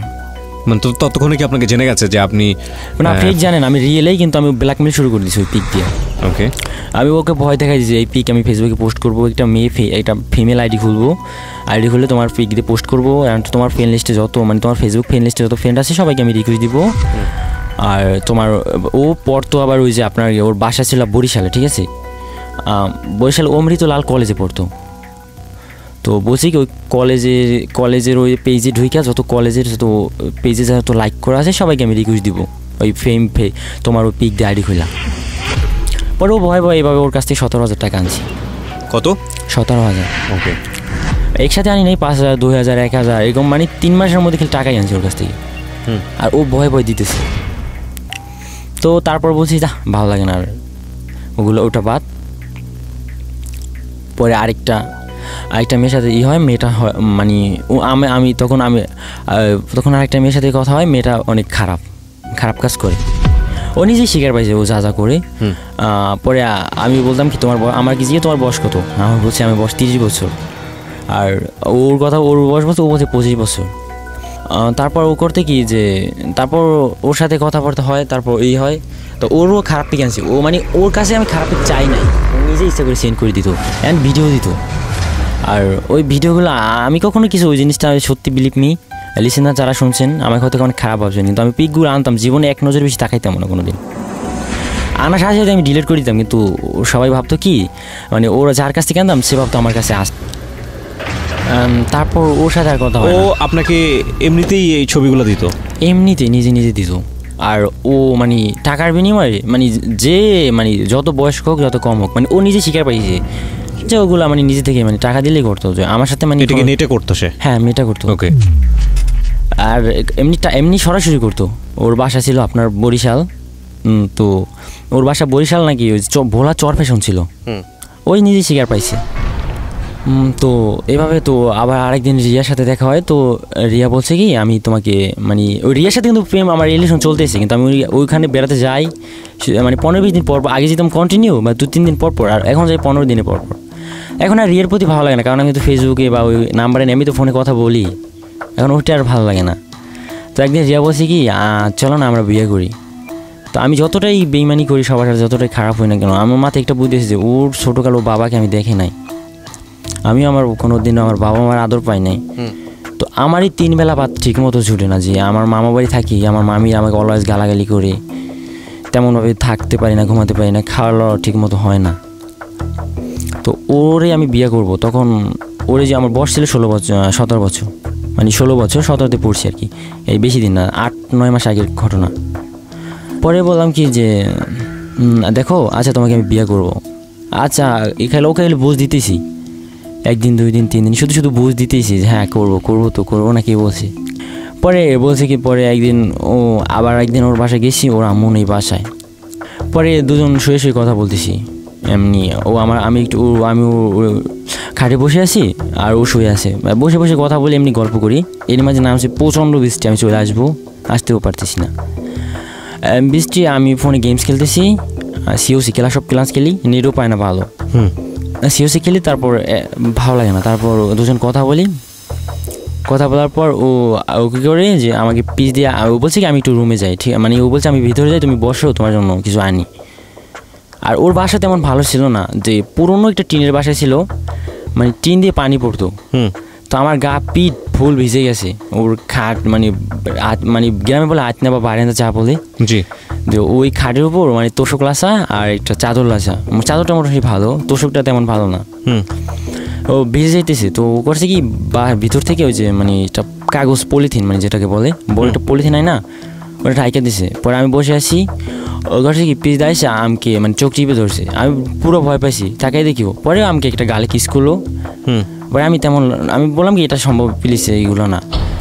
পরে ও আমাকে মানে ফিজিক্যাল করাবো বলছে কি বাসায় কেউ নাই, চলো আমরা ফিজিক্যাল, মানে ও আমাকে ফিজিক্যাল করার প্রপোজ করে, মানে অনেক জোর করে। পরে আমি রাজি হই না। পরে ও আমার উপর রাগ করার পর ওই দিন আমি ওখান থেকে চলে আসি। আসার পর এটা আমার কাছে খুব অবিশ্বাস্য মনে হচ্ছে, একটা মেয়ে আপনাকে মানে যেচে এই ধরনের কাজ কেন করতে চাইবে? এটা কি পৃথিবীতে আমার মনে হয় মানে কেউ বিশ্বাস করবে না। কিন্তু আসলে আমি মানে তখন আমার মানে ওই যে ফোনে কথা বলতাম, টাকা আনতাম, কিন্তু আমার ওই যে ফিজিক্যাল বা ওইসব সম্পর্কে কিছু ধারণা নেই, বা ওইগুলো করলে কী ফিল, কী লাভ বা কী মজা, ওরকম কিছুই নাই, কারণ আমার বয়স তখন তেমন ছিল না। আমি আসলে লিটল বিট কনফিউজ ওর বলার ধরন দেখে, ওর কনফিডেন্টের জায়গাটা থেকে, যদিও বয়স তেমন একটা না, 18 বছর ছুঁই, সেই জায়গাটি থেকে বলার ধরন এবং ওর যেই কনফিউশন সব কিছু মিলিয়ে আমার কেন জানি মনে হচ্ছে যে গল্পটা সত্য হলেও হতে পারে, নাও হতে পারে। তো আপনাদের উপরেই ছেড়ে দেই, যেহেতু আমি জাজমেন্ট দেবার কেউ না। আপনারাই আসলে বলুন যে আসলে ও যেটা বলছে সেটা আসলে কন্টিনিউ করতে দেওয়া উচিত কিনা। কজ আমি যতদূর জানি যে একটা বড় ধরনের দুর্ঘটনাও সামনে আছে ওর গল্পের মধ্যে, যে কারণেই আজকে ওখানে নিয়ে আসা, এবং অনেকেই ফেসবুকে এরকম কাজ করেন। তো সেই জায়গা থেকে কিছুটা হলেও আপনারা হয়তো অভিজ্ঞতা অর্জন করতে পারবেন, বিশেষ করে মেয়েরা। তো কি মনে করছেন, ওকে আসলে বলার সুযোগ দেওয়া উচিত নাকি উচিত না? আমি একটা ভোটাভুটির আয়োজন করতে চাই। যদি মনে করেন যে ওকে সুযোগ দেওয়া উচিত তাহলে আপনারা লিখবেন ইয়েস, যদি মনে করেন যে না ওকে আসলে সুযোগ দেওয়া উচিত না তাহলে আপনারা লিখবেন নো। এবং ইয়েস নো ভোটটা হবে হচ্ছে ঢাকা এফএম এর ফেসবুক পেজে। ঠিক আছে, আমি বলছি সবাইকে পেজে এসে ইয়েস নো ভোটে অংশগ্রহণ করবার জন্য। এখনই একটা স্ট্যাটাস আমরা দিয়ে দিচ্ছি ওখানে, সাকিবকে বলার সুযোগ আমরা ফার্দার দিব কি দিব না সেটার উপরে। ওকে, ঢাকা এফএম এর পেজটি হচ্ছে www.facebook.com/ilovedhakafm। আমি আবারও বলছি www.facebook.com/ilovedhakafm। ঢাকা এফএম 90.4 নামে পেজটি আছে, ওখানে স্ট্যাটাস দেওয়া আছে। যেটা আপনাকে করতে হবে, আপনি স্ট্যাটাসে লিখবেন ইয়েস অথবা নো। ঠিক আছে, যদি আমি দেখি যে 50%-এর ওপরে অন এভারেজ আসলে ইয়েস লিখেছে, তাহলে ওকে আমরা কন্টিনিউ করবো, সুযোগ দিব আসলে বলার জন্য। ওকে, বলেন তারপর। তারপর আমি ওখান থেকে চলে আসছি। তো এরই মাঝে হয়েছে কি, একটা রং নাম্বার দিয়ে ফোন দিছে। নাম্বারটা একেবারে সহজ, যদি বলবো না নাম্বার বলা যাবে না, অনেকটা সহজ একটা নাম্বার দিয়ে মিস কল দিছে। মিস কল দেওয়ার পর আমি কখনো ফোনে টাকা ভরতাম না, যার মন চাইতে সেই ফোন দিত। আজ আমি বড় লোক বা কোনো পার্সোনাল মানুষ এরকম কিছু না, আমার কথা বলার মতো কেউ নেই। আর আমি ফেসবুকে ফেক আইডি দিয়ে যাদের কাছ থেকে নাম্বার আনতাম তারাই ফোন দিত। কারণ আমার যে ভাব মানে ফেসবুকে পিক, মানে আমি তো না মানে যার পিক দিয়ে চালাতাম তার তো অনেক ভাব, যে কোনো মেয়েরা দেখে কিরাস খেয়ে যায়, পাগল হয়ে যায়, প্রেমে পড়ে যায় ফার্স্ট দেখাতেই। তো এরই মাঝে আমি ফেসবুক এমন সম্পর্কে জেনে গেছি যে আমি ফেসবুকে আইডিটা পর্যন্ত হ্যাক করার পর্যন্ত শিখে গেছি। তারপর ওই আমাকে রং নাম্বার দিয়ে মানে ওই ফোন দেওয়ার পরে আমি নিজে আবার রিপিট করি, আমি নিজেই মিস কল দিই। মিস কল দেওয়ার পরে তারপর ফোন দেওয়ার পর বলছে কি, আচ্ছা ভাইয়া আপনার ফোনে না 10 টাকা চলে গেছে। যত ফালতু কথা। পরে আর ওর সাথে কথা হয়নি। হয়তো কি আমার মনে আমি যতটুকু শিওর যে আমি হয়তো অন্য কোনো মেয়ের সাথে কথা বলছিলাম, ওই মেয়েটার সাথে কোনো রিলেটিভ, তো ওই মেয়েটার কাছ থেকে আবার ওই মেয়েটার নাম্বার নিছে। ঠিক, ওইটাও ছিল মেয়ে। ঠিক আছে, ওই যে নর্মালি ওই যে বললাম যে সহজ একটা নাম্বার। তো উনি আমাকে রিকোয়েস্ট দিছে, ওই যে মিস কল দিয়ে পরে বলছে কি একদিন ফোন দিছে, ফোন দিয়ে কথা বলছে। পরে বলছি কি আমি না আপনাকে চিনি। আমি বলছি আইসি, তাই নাকি? পরে বলছে হ্যাঁ। পরে আমাকে ফেসবুকে রিকোয়েস্ট দেওয়ার পর অ্যাকসেপ্ট করার পর আমাকে নিজে প্রপোজ করলো। প্রপোজ করার পর ওই মেয়েটার নাম ছিল রুমি, বাসা ছিল ময়মনসিং। তো রুমির সাথে কোনো জাস্ট ফ্রেন্ডশিপ করতেছি। তখন আমি আমার রুমির প্রতি অনেক দুর্বল হয়ে যাই, যে ও আমাকে সুন্দর সুন্দর গল্প শোনাতো, কন্টিনিউ গান শোনাতো, অ্যান্ড কোনো অ্যাফেয়ার ছিল না, ফ্রেন্ডলি জাস্ট কথা ছিল। আচ্ছা, তো রুমির সাথে প্রায় এভাবে 4 মাস হয়ে গেছে। শুধু ওই ফেসবুকে চ্যাট করতাম, ফোনে কথা বলতাম ফ্রেন্ড হিসাবে। আর রুমি অনেক আমার কাছে ভালো লাগতো। আমি মাঝে মাঝে বলতাম যদি আমি যদি রিয়েল হইতাম, রিয়েল ওরে বিয়ে করতাম, কিন্তু এটা সম্ভব না কখনো। তো এইভাবে চ্যাট করতেছি। তো হঠাৎ করে একদিন ও নিজে আমাকে রাত 1টা বাজে ফোন দিছে। তখন আমার মামা আবার নতুন পানের বর করতেছে। তো পানের বর করলে কি, ওই যে লতা কাটতে হয়, ওই যে এরকম আলু ওই গ্রামে যে ওই যে মিষ্টি আলু বলে, ওরকম এরকম ভাবে 1 বিঘা সাইজ করে 2টা পান রেখে 3টা গিরা রাখে ওই লতা কাটতে হয়। তো আমরা ওই যে রাতে লতা কাটি। তো এই টাইমে ও ফোন দিছে। ফোন দেওয়ার পর বলছে কি আমাকে নাকি প্রপোজ করলো যে আমি তোমাকে লাভ করি এটা সেটা। তো লাভ করার পর আচ্ছা ঠিক আছে আমি রাজি হয়ে গেলাম। তো রাজি হওয়ার পর ওর সাথে কথা বলছি। তো ও করতো কি যে মানে একদিন যদি ওর 2 দিন যদি ফোনে কথা না বলতাম ও ইয়াবা ট্যাবলেট খাইতো। আমি বিশ্বাস করতাম না যে মেয়েরা খায় নাকি, আমি বিশ্বাস করি না দেখে ও করতো কি ওইগুলার আবার মানে কীভাবে মানে ইয়াবা খায়, কজনে খায় ওগুলার পিক দিত, ভিডিও দিত। আবার পিক মানে ওই ইয়াবা খায় হাতত ক্যাসতো, পুরো নিজের হাতত দিছে বা যেভাবে ক্যাসে ওগুলো পিক দিত, ব্লেড দিয়ে কাটতো। তো ওর আবার বোন আছে, ওর বোনের নাম হয়েছে আপনার ওরসি। ওর বোনে ছিল এই বাবার ব্যবসা করে ডিলার। মানে ও যেটা বলছে মানে আমি ততটুকু জানি না, আমি নেক্সটে জানছি যে লাস্টে জানছি আমার একটা আঙ্কেল থাকে ওখানে। তো আমার সেমিয়ার যদিও ও সব বলছে মানে ওদের ফ্যামিলি সম্পর্কে সব কিছু বলছে লাস্টে। তো রুমির সাথে এভাবে চলতেছে। তো ও ফোন না দিলে এরকম করতো। তো এইভাবে চলতেছে রিলেশন। তো দেখার করতাম না। তো একদিন হঠাৎ করে ও কীভাবে যেন মানে আমি যার পিতা ফেসবুকে চালাতাম হঠাৎ করে জেনে গেছে। জানার পর বলছি কি আমি বলছি কি ওটা ফেক আইডি এটা সেটা। তো এইভাবে সেভাবে মানে বলতাম যে বুঝে সুঝে ভোংভাং বুঝে বলতাম কি ফেক আইডি, তখন ও বিশ্বাস করতো, কারণ 4 মাস ধরে কথা বলি, বিশ্বাস করারই কথা। আর তাছাড়া কিন্তু আমি কিন্তু ওরে কখনো ফোন দিতাম না, ওই আমাকে ফোন দিত। আমার মনে হয় না যে আমার লাইফে আমি কখনো যদি 2-1 টাকা খরচ করে থাকি তাহলে ওই রিয়ার পিছুই। আর এছাড়া এমনি কোনো ফেসবুকে জাস্ট ওই এমবি কিনতাম, এমবিটা আমি কিনতাম না, এমবিটা আমি মেয়েদের কাছ থেকে আনতাম। যে ফেসবুক চালালে এমবি লাগতো, যে কাউকে বলতাম যে তুমি কই, বলতে ধরে আমি যে একটা মেয়ের সাথে অ্যাফেয়ার, হ্যাঁ তুমি কই, বলতো আমি কলেজ যেতেছি বা স্কুলে যেতেছি। আচ্ছা আমার ফোনে এমবি নেই, আমি একটা প্রবলেমে পড়ছি, ও কথা কি 94 টাকা রিচার্জ করে দিত গ্রামীণ সিমে। আচ্ছা, তো 1 GB হয়ে যেত, 7 দিন ইউজ করতাম, 7 দিন শেষ হয়ে গেলে আবার আমি তো ইউটিউব ইউজ করতাম না, শুধু ওই ফেসবুক চালাতাম, তো ওই 1 GB হয়ে যেত। তো এভাবে চলতেছে। তো একদিন মানে জানার পর ওকে মানে সব কিছু বুঝে সুঝে মানে অনেক আমি নিজে কান্নাকাটি করি, পরে ওরে বুঝে সুঝে পরে ও বিশ্বাস করছি। বিশ্বাস করার পর ওর সাথে রিলেশন চলতেছে। তো আরেকদিন আমি গেছি রিয়ার সাথে দেখা করতে। তো ওর বাসা দেখে আম্মু ওর গেস্ট আসছে, ওদের বাসা অনেক গেস্ট আসছে। তো ওদের বাসার পিছনে একটা বাগান, তো মানে এমনি ফাঁকা ফাঁকা কিন্তু অনেক বড় বড় গাছ, মানে দিনের বেলায় পরিষ্কার, রাত্রেবেলা একটু ভয়ঙ্কর মানে ওর বাসাটা ছিল একটু মানে বাগানের ভিতর একটু ভয় লাগতো। তো গেছি ভাইয়া। তো যাওয়ার পর দুজন সঙ্গে কথা বলতেছি, পরে আমি নিজে তখন বলছি আচ্ছা তোমাকে একটা কিস করি, পরে করলাম। পরে করার পর ও করার পর তারপর দুজনের ভিতরে একটা মুড চলে আসে, তারপর মানে একটা ফিজিক্যাল হয়ে যায়। তো ফিজিক্যাল কত বছর বয়স তখন আপনার? এখন থেকে কত বছর আগে? এই মাত্র তো 5 মাস আগে। 5 মাস আগে, ওকে। তো হওয়ার পর তো তখন মানে রাতে ফিজিক্যাল হয়েছে, কিন্তু সকালবেলা আর ওর ভালো লাগে না। ও ফোন দিছে যে তোমার কী অবস্থা। ও যখন ফোন দিছে তখন তো আমি ফোন দিই, তুই ফোন দিছিস কা, এইটা সেটা, মানে গ্রামের ভাষাতে কীভাবে কথা বলে নর্মালি ওরকমভাবে আমি অনেক বকাঝকা দিছি। তখন ওর সাথে মানে হয়ে যাওয়ার পর ও বলছে কি মানে ও পরে অনেক কান্নাকাটি করছে। পরে আবার আমার কেমন যেন লাগছে যে কোনো প্রবলেম তো হতে পারে।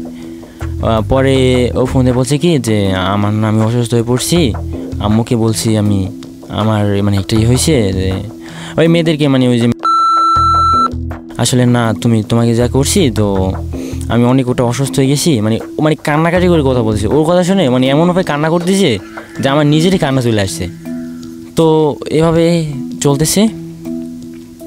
চলার পর হয়েছে যে আমি আবার গেলাম, যাওয়ার পর দেখিস ঠিকই ওর আম্মু তো আবার চাকরি করতো, তোর আম্মু আবার গেছে চইলা। যাওয়ার পর তারপর আমি গেছি, যাওয়ার পরে দেখি পুরো অসুস্থ, মানে হাত পা পুরো কাঁপতেছে, মানে লোম দাঁড়িয়ে গেছে। তারপর ও বলছে কি আমার অনেক মানে ব্লাড প্রবলেম হয়, তো তুমি পারে আমি ডাক্তারের কাছে গিয়া পরে 65 টাকা না জানি 70 টাকার ওষুধ কিনে দিয়েছিলাম। তারপর 2-3 দিন যাওয়ার পর সুস্থ হয়ে যায়। তারপর ওই যে আমি রুমের সাথে কথা বলি, তো রুমের কাছ থেকে মানে আজানি 500, মানে ওর বাবা হয়েছে কি বলি ভাইয়া, ওর মানে ও যেটা বলছে মানে ফার্স্ট তখন আমি বিলিভ করতাম, ও বলছে চাপা মারে, লাস্টে তো সবই শুনছি। ওর বাবা ছিল চেয়ারম্যান, এখনও সাবেক চেয়ারম্যান। ওর আম্মু আপনার গিয়ে থেকে ওই যে কলেজের প্রফেসর ছিল। আর ওরা ছিল 2টা বোন জাস্ট, ওকে। ওর বড় বোন ছিল নার্স, আর ও ক্লাস আপনার গিয়া ওই যে এবার এসএসসি দিছে, মানে এসএসসি রেজাল্ট দিছে মনে হয়, জানি না। তারপর ওর কাছ থেকে মানে কন্টিনিউ মানে প্রতিদিন টাকা আনি। বিরতি নিচ্ছি প্রিয় শ্রোতা, সময় রাত 12টা এবং ফিরে এসেই আমরা SMS পোলের যে রেজাল্ট, সেটা SMS পোল আমি কমেন্টস পোলের যে রেজাল্ট সেটা আপনাদেরকে জানাবো, এবং এমনও হতে পারে যে আই শুড স্টপ হিম। ওকে, সেটা যেটা করতে হবে আপনাদেরকে আমাদের ফেসবুকে এসে কমেন্টসটা করতে হবে যে ওকে আমরা আসলে বলার সুযোগ আর দিব কি দিব না, but I am little bit confuse আসলে ওর বলার ধরন দেখে। আমাদের ফেসবুকে স্ট্যাটাসটা দেওয়া আছে, আপনারা এসে কমেন্টস করতে পারেন ইয়েস অথবা নো লিখে www.facebook.com/dfm904। ছোট্ট একটা বিরতি, ঠিক রাত 12টায় ফিরছি।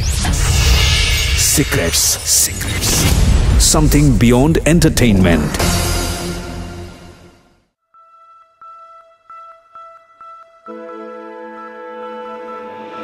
Love. Hate. Challenge. Motivation. Lies. Truth. Impossible. Virtue. Morality. Something beyond entertainment. Welcome to my stage of reality. Stay tuned.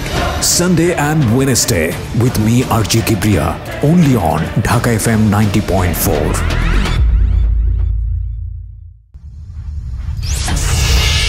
Secrets. Something beyond entertainment.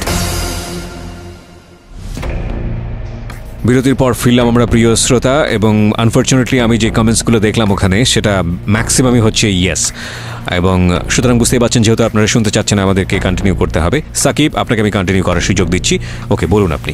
আর এই ফাঁকে প্রিয় শ্রোতা আপনাদেরকে একটা জিনিস বলতে চাই, যারা এই অনুষ্ঠানে আসতে চান নিজের জীবনের ভুল নিয়ে, গোপন বিষয় নিয়ে মানুষকে সচেতন করবার জন্যে, যে কী ভোগান্তি আপনার জীবনে এসেছে ওই ভুলের কারণে সেটা বলার জন্যে, আপনারা যোগাযোগ করবেন আমাদের সঙ্গে। সিক্রেটসের অনুষ্ঠানে আসার জন্য ফোন নাম্বারটি হচ্ছে 09611904 আমি আবারও বলছি 09611904।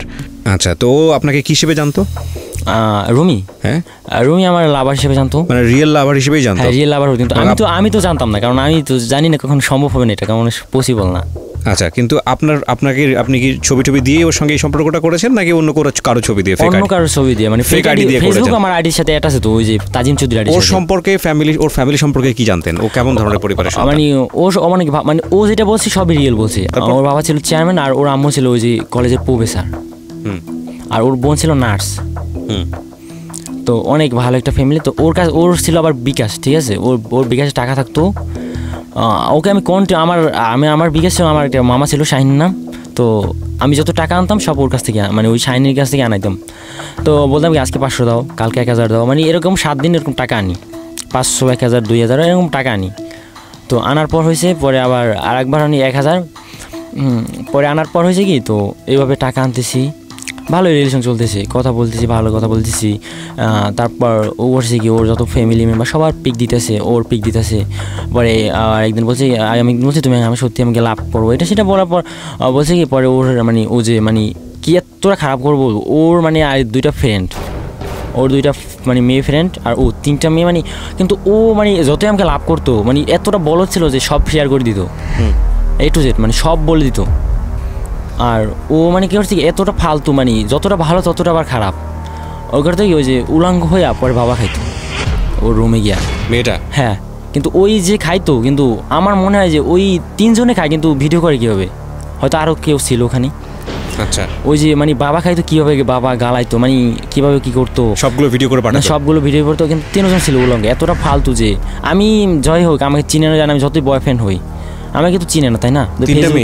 3টা মেয়ে বাবা খাইতো, কিন্তু হয়তো আরও কেউ থাকতো, হয়তো আর কেউ ছিল তা আমি জানি, মানে ওই রুমি ছিল, রুমির সাথে আর 2জন ছিল। ওকে, কিন্তু 3 জনে কিন্তু মানে এতটা ফালতু যে মানে উলাঙ্গ হয়ে বাবা খাইতো, ওই বাবাগুলো ভিডিও আমাকে পাঠাইতো মেসেঞ্জারে। তো আমি এই জিনিসটা আমার অনেক খারাপ লাগতো, যে যাই হোক না কেন আমি ওরে, মানে আমি যত ফেক হই না কেন, যাই হই না কেন, আমার খারাপ লাগতো যে তুমি একটা মুসলিম, এগুলো কেন করো, এগুলো ভালো না। মানে আমি মাঝে মাঝে বুঝাইতাম, আর আমি করতাম কি, ওই যে মেয়েদের কাছে টাকা আনতাম ভাইয়া, ওই টাকাটা কিন্তু আমি কাউকে দিতামও না, আর আমি নিজেও তেমন খাইতাম না, খরচ করতাম না। ওই টাকা আনতাম, আর টাকা আনার পর ওই যে টাকা যা আনতাম, ওই আবার আমার একটা মানে কিছুদিন পর আমার একটা মামা থাকে, মানে আমার চাচাতো ভাই লাগে, নাম হয়েছে তারিক। ও আবার ওই তাস খেলতো, মানে গ্রামে মানে সবাই কাজ করতো। আমাদের এলাকাটা ছিল যে সবাই মানে যে যেভাবে কাজ করতো, ধান খেতে, পাট খেতে, বড়ে, আবার যে মানে কেউ মাছ জীবিকা নির্বাহ করতো, যে যেভাবে থাকতো না কেন, যেভাবে যে থাকে সন্ধ্যাবেলা কেউ প্যান্ট শার্ট পরে পুরো মানে মুট নিয়ে বের হয় যে সে মানে যদি সে জাল পায় মনে হয় না সে জাল পায়, সে সচিবালয় চাকরি করে, এরকমভাবে কিছু হইতো মানে। ওকে। তো আমরা এরকম মানে আমি টাকা আনতাম, ওরা কাজ করতো আর আমি তো ওই বসে শুধু শুধু ফাউল করে মেয়েদের কাছে টাকাই আনতাম। ওই টাকা নিয়ে যাইতাম কি রাতে মানে ওই যে তাস খেলতাম, কার্ড খেলতাম, কিনা 5-6 হাজার টাকা আনছে, কিন্তু আমি জীবনে কখনো লাভ করতে পারতাম না, শুধু শুধু দিয়ে দিতাম। ওই টাস খেলতাম যে 11টা-12টা পর্যন্ত টাস খেলতাম। টাস খেলার পর হয়তো কেউ 2 একদিন এর মাঝে যদি কেউ ফোন দিত বকা দিতাম। তো ফোন দিত, তো এভাবে রাতে যদি কেউ ফোন দিত যে ফোনে কথাবার্তা বলতাম, কিন্তু সারাতে কোনো ঘুমাতাম না। সারা রাত ওই যে টাস খেলে এসে 2 ঘন্টা কথা বলতাম কারোর সাথে, বলে সারা রাত ফেসবুকে চ্যাট করতাম। আর আমার মেয়েদের সাথে চ্যাট করতে খুব ভালোই লাগতো, ফোনে কথা বলার চেয়ে চ্যাট করতে খুব ভালো লাগতো, আর পিকনিক দেখতে ভালো লাগতো। তো এইভাবে চলতেছে। তো একদিন রুমি বলতেছে কি আসো না আমরা দেখা করি। পরে বলছি, আমি বললাম কোথায়? পরে বলছি কি আমার বরিশাল হিজলা মানে মৌলভী থানার ওই পাশে হিজলা থানা আছে, ওখানে আমার মামার বাসা, ওখানে আসবো, তুমি আসো দেখা করি। পরে আমি বলছি কি যে আর এর মাঝে একটা কথা বলি যে আমি শুধু রুমিকেই বিলিভ করে আমি বলে দিয়েছি আমার বাসা বরিশাল মোলাদি, আমি থাকি ঢাকাতে, কিন্তু এছাড়া যারদের সাথে কথা বলতাম সবাইকে বলতাম আমার বাসা ধানমন্ডি 32-এ। আচ্ছা আচ্ছা। তো ও বলছে ও সব বিশ্বাস করে ফেলছে। তারপর ওর সাথে সম্পর্ক চলতেছে, তো শুধু ওর সাথে না, তো এরকম আরও মেয়েদের সাথে চলতেছে। অ্যাট এ টাইম কয়জনের সঙ্গে ছিল আপনার? মানে হাইস্ট ছিল একসাথে, মানে একসাথে 13 জনের সাথে ছিল। ওকে। এগুলো সবার কাছ থেকে আপনি টাকা পয়সা নিয়ে আসতেন? টাকা মনে হয় যার সাথে অ্যাফেয়ার করি তার সাথে কাছ থেকে আনছি, মানে 2 টাইমের কাছ বাদে সবার কাছ থেকে। সর্বোচ্চ কত টাকা এনেছেন? মানে একজনের কাছ থেকে সর্বোচ্চ? হ্যাঁ, মানে না একেবারে না, একবারে তো সর আমি জানবোই, মানে একজনের কাছ থেকে সর্বোচ্চ কত টাকা? একজনের কাছে সর্বোচ্চ 13,000 টাকা আনছি। 13,000। আর একেবারে সর্বোচ্চ আনছিলাম 7,000। ওকে, বলে যান। হ্যাঁ, তারপর আবার একটা মেয়ের সাথে সম্পর্ক হয়, মেয়েটার নাম থাকে আরোহী মিরাদুল আরা, মেয়েটার বাসা হচ্ছে ফরিদপুর রাজবাড়ি। তো ওর সাথে কথা হওয়ার পর ও মানে কখনো বিশ্বাস করতো না, মানে আমার সাথে মানে কোনো অ্যাফেয়ার করতো না, কিন্তু ফান করে যাচ্ছে মানে ও সময় কাটানোর জন্য। পরে একদিন একটা টাকা চাইছি, পরে বলছি কি রিয়েল ছেলেরা, এত সুন্দর ফেমাস ছেলেরা কখনো মেয়েদের কাছ থেকে টাকা চায়? Are you fake, I know. পরে বলছি ও তাই নাকি, ওকে ফাইন। পরে আমি ওর ব্লক দিয়ে দিছি। আর ব্লক দেওয়ার পরে ওই যে ওর যে আবার ওই যে রুমি, মানে ওই রুমির বোনের নাম হচ্ছে সঞ্চিতা। ওকে। সঞ্চিতা আর 2টা নাম, একটা ওরসি আর একটা সঞ্চিতা, আমি ওরসি বলছিলাম হয়তো, ওই সঞ্চিতা। তো ওই আমি সঞ্চিতা বলে ডাকতাম, ওরসি আমার মুখে উচ্চারণ হয় না, তো মানে হইতো না আমি তখন। আর আমি আগে মাঝে মাঝে না জোরে কথা বলে আমার শরীরে কথা বেজে পড়তো আগে, এখন আর সেই প্রবলেমটা হয় না যদিও। তো ওই যে ওই সঞ্চিতা ফোন দিয়ে বলছে কি, মানে বলছে আচ্ছা আমরা না ভিডিও কলে কথা বলি, মানে ওই সঞ্চিতাই ফার্স্ট। আচ্ছা ভাইয়া আমি না আপনার সাথে ভিডিও কলে কথা বলবো না, ভিডিও কলের কথা মোট উঠছে আমার, মানে ও বলছে কি আপনি কী করেন? বলে নার্স। পরে একদিন ফোন দিয়েছি, পরে বলছি সন্ধ্যাবেলা ফোন দিয়েছি, পরে বলছি কি আচ্ছা মানে আপু আপনি কী করেন? বলছে কি আজকে মানে একটু অপারেশন আছে যাবো। পরে আমি বলছি কি আচ্ছা অপারেশন কীভাবে করে আমি দেখবো। কে বলছে আপনাকে এটা? মানে ওই যে ওর মানে সঞ্চিতা বলছে। সঞ্চিতাটা কে ছিল? সঞ্চিতা ছিল ওর বোন, রুমির বোন। মানে রুমির বোনের সঙ্গেও আপনার সম্পর্ক হয়ে গেছে? না সম্পর্ক না, ওই যে ও মানে ওর সাথে অ্যাফেয়ার, কিন্তু ওই রুমি আবার ওর বোনের কাছে শেয়ার করছে সব কিছু। তো আমি মানে ওই মানে বোনের বয়ফ্রেন্ড, তাই সেই হিসেবে কথা বলতাম। আচ্ছা আচ্ছা, মানে ওই তো বলছি মানে ফ্যামিলি মেম্বারদের সঙ্গে আপনার মোটামুটি সম্পর্ক? না, ফ্যামিলি মেম্বার বলতেই শুধু ওই সঞ্চিতার সাথেই। আচ্ছা ঠিক আছে, বলে যান। তারপর বলছি কি আচ্ছা আমি বললাম কি আচ্ছা কীভাবে অপারেশন করে আমার খুব দেখতে মন চায়। সঞ্চিতা বলছে অপারেশন করবে? হ্যাঁ, আমি ফোন দিয়েছি, বলছি কি আপনি কোথায়? পরে বলছি আমি হসপিটালে, বাসা থেকে রেডি হয়ে যাইতেছি। পরে বলছি কি যে আজকে একটা অপারেশন আছে যাবো। পরে আমি বলছি কি আচ্ছা আমার না খুব অপারেশন দেখার খুব শখ। পরে বলছি ওখানে তো ফোন নেওয়া সম্ভব না, মানে আমাকে যেটা বলছে আমি জানি না ওই সম্পর্কে আমার ততটা ধারণা নেই। পরে বলছি আচ্ছা আমি একটু মানে কৌতূহলভাবে বলছি। পরে বলছি আচ্ছা ঠিক আছে ভিডিও কল দিয়েন। পরে আমি বলছি কি যে আমার ক্যামেরা ভালো না, আমার মানে আমি কারণ ভিডিও কল তো আপনি কথা বলতে কখনো বলবো না, যদি চাইও বলবো না। রুমির সঙ্গে বলেন নাই? রুমির সঙ্গে কখনো বলি, যদি কেউ কখনো আমি মেসেঞ্জার থাকতাম, যদি কেউ ভিডিও কল দিত ফোনটা পিক করে ক্যামেরা চাইপা ধরতাম। আচ্ছা ওকে।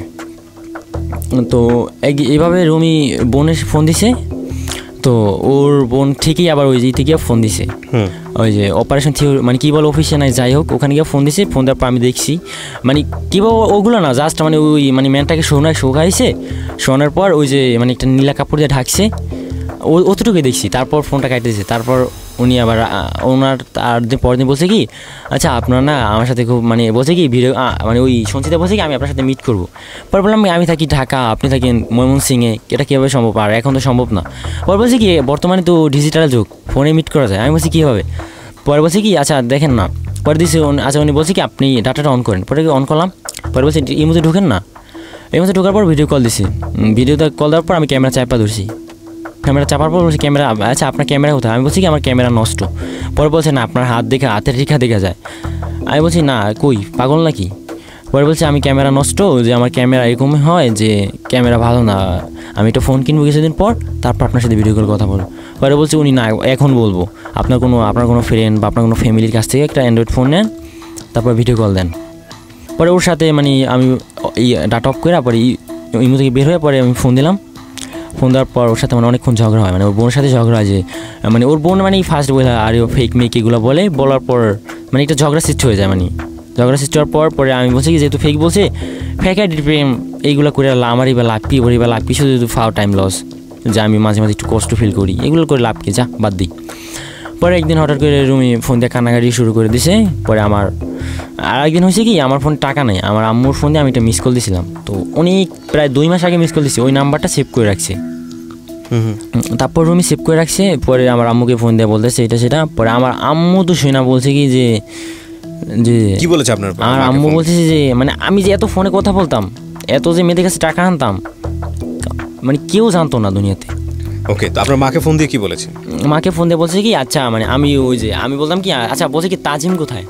তো আমার আম্মু বলছে কি তাজিমটা কি আবার? রাইট, ফেক নেম দিয়েছিলেন। হ্যাঁ তাজিমটা কি আবার? আমার ছেলের নাম হচ্ছে সাকিব, তো তাজিমকে। পরে বলছে কি কেন আপনি তাজিমের আম্মু না? পরে বলছে কি আচ্ছা তুমি কি? পরে ও বলছে কি আমি তাজিমের বয়ফ্রেন্ড মানে সব কিছু বলে দিছে। বয়ফ্রেন্ড দেওয়ার পর আমার আম্মুকে জিজ্ঞেস করে যে আচ্ছা এই নাম্বারে ফোন দিয়ে, আমার আম্মুর নাম্বার কেউই ফোন দিত না, হয়তো 2-1 দিন আনগুনো নাম্বার কেউ ফোন দিত বা রং নাম্বার কখনো ফোন আসতো না। তো আম্মু বলছে কি আচ্ছা এই নাম্বারটা ফোন দিয়েছে একটা মেয়ে, ফোন দিয়ে বলছে তাজিমকে। পরে আমি নাম্বার চিনা, তো আমি ভয় পাইছি যে কাজ হয়েছে, তো নাম্বার পাইলে কোথায়? আমি পিছনে একটু ব্যাক করছি, মানে ব্রেন্ড ব্যাক করছি, ব্যাক করে দেখি ঠিক আছে, তাহলে ওই একদিন আমি ফোন দিয়েছিলাম, তো হয়তো ওখান থেকে নাম্বারটা ও রেখে দিছে। তো আবার আমার নাম্বারে ফোন দিয়ে কান্নাকাটি শুরু করছে। আবার সে বাবা মামা খাইছে, খাইয়া আবার হাত মাত পুরা শরীর পেট ম্যাট মানে এগুলো মানে সব কাটছে। মানে আমার মনে হয় না যে ও হয়তো অন্য কোনো মেডিসিন ইউজ করতো, তা ইউজ করার পর ওর শরীরে কোনো ব্যথা থাকতো না, মানে পেট মানে হাত পা মানে গাল গোল কাইটা, মানে অ্যাকচুয়ালি যে হিরোঞ্চি মানে আমরা যেগুলো সমাজে যেগুলো হিরোঞ্চি বলে চিনি, যেরকম হিরোঞ্চির হাত পা গাল গোল হাত বা মানে কাটে সেম ওরকমভাবে এটা মেয়ে কাটে। এটা কীভাবে সম্ভব আমি বুঝি না। তো কাইটা আবার আমাকে পিক দিত, আমি যেহেতু বিশ্বাস করবো না বলে তো বিশ্বাস করবো না, কাইটা আমাকে পিক দিত। আর যখন কাটতো তখন আবার ওডি কল দিত, যে কাটতো আর চিৎকার করতো, তো ওই যে আমি শব্দটা শুনতে পেতাম। তো এভাবে বলছে কি, পরে একদিন বলার পর আমি বলছি কি আচ্ছা আমি তো এই পিকগুলো আমার ফেক, এগুলো আমার না। প্রিয় শ্রোতা, আমরা এই জায়গাটায় ছোট্ট একটা বিরতি নেব। সাকিব রয়েছে আজকে কনফেস পর্বে সিক্রেটসে। আমরা ছোট্ট একটা বিরতির পর সাকিবের কাছে আবারও ফিরছি। Stay tuned. এই ফাঁকে প্রিয় শ্রোতা, আপনাদের সবাইকে জানিয়ে রাখছি ইতিমধ্যেই শুরু হয়েছে রেডিও আম্বার 102.4 FM আমার একটি নতুন শো, যে অনুষ্ঠানটির কথা হয়তো বা অনেকেই জানেন, মাইক্রোফোন টেস্টিং 1024, যেখানে বাংলাদেশের ছড়িয়ে ছিটিয়ে থাকা অসম্ভব প্রতিভাবান শিল্পী যারা আছেন, যারা কোথাও কোনো ফ্লোর পান না কিন্তু খুব ভালো গান, তাদের সুযোগ ঘটছে একটা অনুষ্ঠানে একটা এপিসোডে নিজেকে প্রকাশ করবার।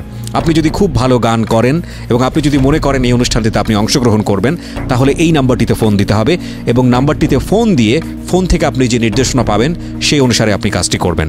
ফোন নাম্বারটি হচ্ছে 09611001024। আমি বাংলায় বলছি এবং ধীরে ধীরে বলছি, 096101001024। এই নাম্বারটিতে ফোন দিয়ে আপনি নির্দেশনা অনুসারে আপনি কাজটি করবেন। আর এমনও হতে পারে এই অনুষ্ঠানের মধ্য দিয়ে সারা বাংলাদেশ আপনাকে অন্যভাবে চিনবে। সো অপেক্ষা করছি আপনার কলে। Secrets, something beyond entertainment.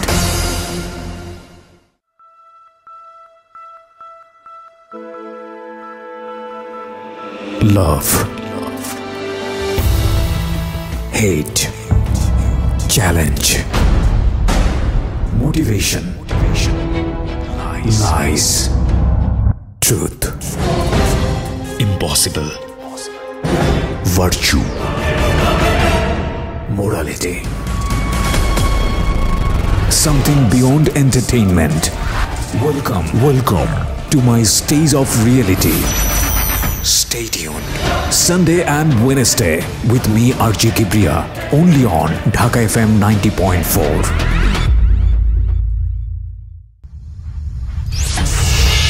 Secrets, something beyond entertainment. প্রিয় শ্রোতা, শুনছেন সিক্রেটসের 25তম পর্ব আপনারা শুনছেন এবং আজকের গেস্ট হচ্ছে সাকিব। ওকে সাকিব, আমরা যে জায়গাটায় ছিলাম, পরে আমি ফেক বলছি, আমি সরাসরি বলে দিয়েছি আমি ফেক। পরেও তো বিশ্বাস করে না, কান্নাকাটি করে দিছে, এইটা সেটা শুরু করে দিছে। পরে বলছি তুমি জানো তোমাকে লাভ করে সেটা। পরে এই গেল পরে একদিন আর ওর সাথে কথা হয়নি। ওকে, পরে হঠাৎ করে একদিন আমাকে ভয় দেখাইছে, জানো আমার বাবা চেয়ারম্যান, যদি তুমি আমার সাথে যদি অ্যাফেয়ার না করো, যদি তুমি আমাকে বিয়ে না করো, তোমাকে 14 শিখের ভাত খাওয়াবো। তুমি দুনিয়া পৃথিবীতে তুমি আর বাংলা মানে তুমি আর বাইরের সূর্য দেখতে পাবা না, তোমার আজীবন ওইতে থাকা লাগবে। আমার বাবা যতদিন চেয়ারম্যান থাকবে ততদিন নর্মালি। হ্যাঁ, পরে বলছি কি ও আচ্ছা ভালো। তো তারপর আমি ভয়ে আবার রিলেশন শুরু করতেছি। তো রিলেশন আবার করতেছি, তো এর মাঝে আবার অন্য মেয়ের সাথে করতেছি। তখন একটা মেয়ের সাথে বসে দেখি আমার এলাকায় একটা মানে এলাকায় অনেক ফেসবুক মানে ছোটো বড়ো সবাই ফেসবুক চালাতো। আচ্ছা, তো দেখি কি তপু নামে একটা ছেলে মানে আমাদের মানে সিনিয়র মানে অনেক বড়, দেখি মানে পাশে বসে ফেসবুকে চ্যাট করে। দেখি কি মেয়েটার নাম হচ্ছে লাবণী একটা লাবান্য। তো আমি দেখা নিজেই আবার রিকোয়েস্ট দিছি ওর কাছ থেকে, মানে ওকে না বলে রিকোয়েস্ট দিছি। পরে রিকোয়েস্ট দেওয়ার পরে সাথে অ্যাকসেপ্ট করছে, যেহেতু ওর সাথে চ্যাট করছি, অ্যাক্টিভ ছিল। ফ্রেন্ড লিস্টে ছিল মাত্র 12 জন। ওকে, মনে হয় নিউ ফেসবুক ইউজ করে। তো রিকোয়েস্ট সাথে অ্যাকসেপ্ট করার পরে ওর সাথে চ্যাট করছে, ও এই পাশে বসে আমি এই পাশে বসে চ্যাট করছি দুজন। পরে আমি তো ফেক, তো আমি পিক চাওয়ার সাথে দিছি, ওর তো আর দেয় নাই, নাম্বার চাওয়ার সাথে নাম্বার দিছে। তো নগদ ফোন দিলাম, ফোন দেওয়ার পর কথাবার্তা বলছে বাসা কোথায়, আমি বললাম। পরে বললো আমার বাসা হয়েছে টাঙ্গাইল। ও আচ্ছা, আপনার বাসা কোথায়? আমি বললাম আমার বাসা হচ্ছে নরসিংদী। মিথ্যা বলছি। আচ্ছা, তো আর যখন কি অনেক সময় আমি আউলে যেতাম যে যদি কেউ জিজ্ঞেস করতো বাসা কোথায়, বলতাম নরসিংদী, অনেক টাইম বলতাম ধানমন্ডি, অনেক টাইম বলতাম বরিশাল, মানে লাস্টে মানে আগে তো বলতাম সবসময় ধানমন্ডি, লাস্টে বলতাম বরিশাল, অনেক টাইম বলতাম যশোর, মানে আউলে ছিল যখন যেটা মুখে আসতো ওইটাই বলতাম। তো বলছে কি নরসিংদী। পরে বলছে আচ্ছা। পরে মেয়েটা ছিল মেরিট, আগে একটা বিয়ে ছিল।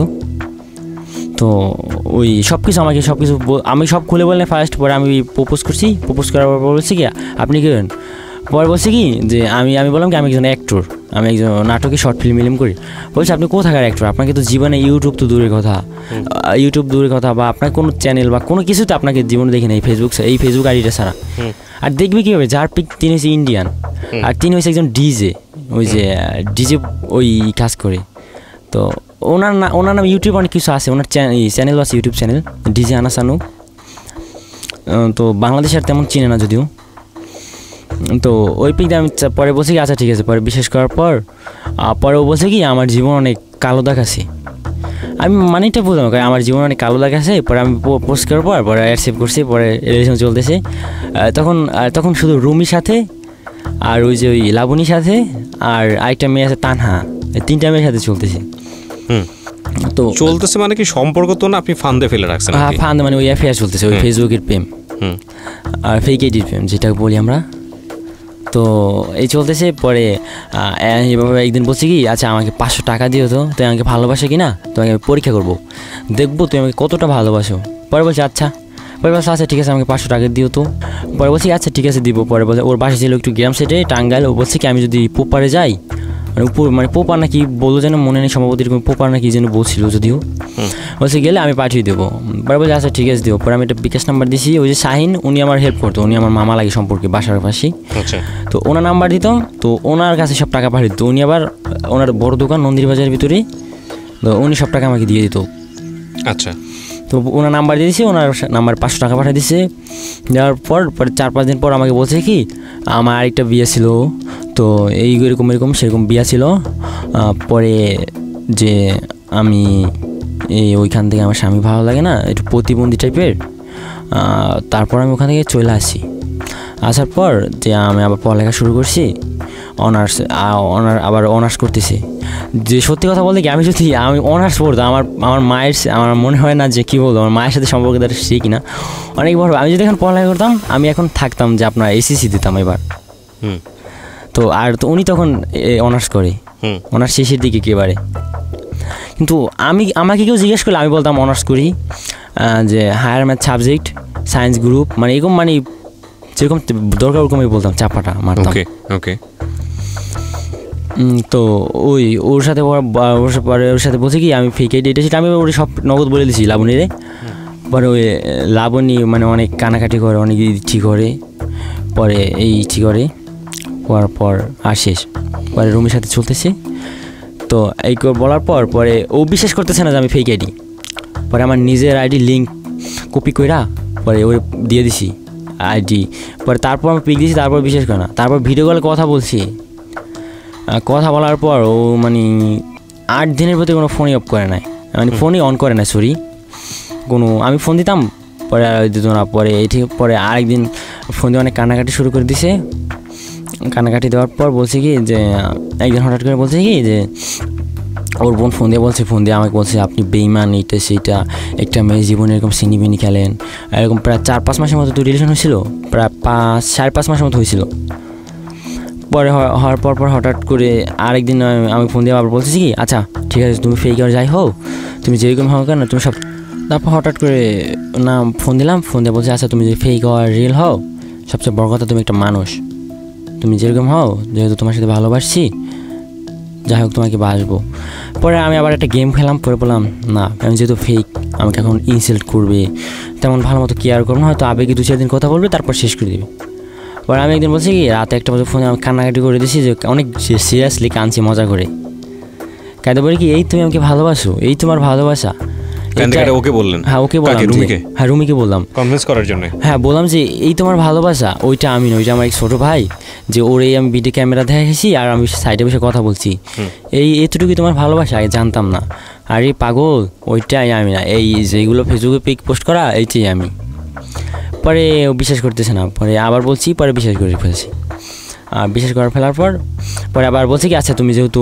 ওই যেই ছেলেটা ভিডিও করে কথা বলছো ওই ছেলেটার আইডি দাও তো এবার আমার নিজের আইডি আমি তো নিজে পাসওয়ার্ড জানি নাম্বার পরে আমি নাম্বার পাসওয়ার্ড দিয়ে দিছি দিয়ে দেওয়ার পরে বিশ্বাস করছে পরে এইভাবে চলতেছে পরে আবার টাকা আনলাম আবার 2000 টাকা আনলাম টাকা আনার পর ওই টাকা দিয়ে আমি জুতো কিনছিলাম আর একটা প্যান্ট কিনছিলাম মনে হয় একটা প্যান্ট কিনছিলাম রেগুলার টাকা নিতেন ওর কাছ থেকে রেগুলার না মানে ওই মানে আগে টাকা নিতাম তারপর প্রায় 1 সপ্তাহ মানে 1 মাসের ভিতরে কোনো টাকা আনি নেই আচ্ছা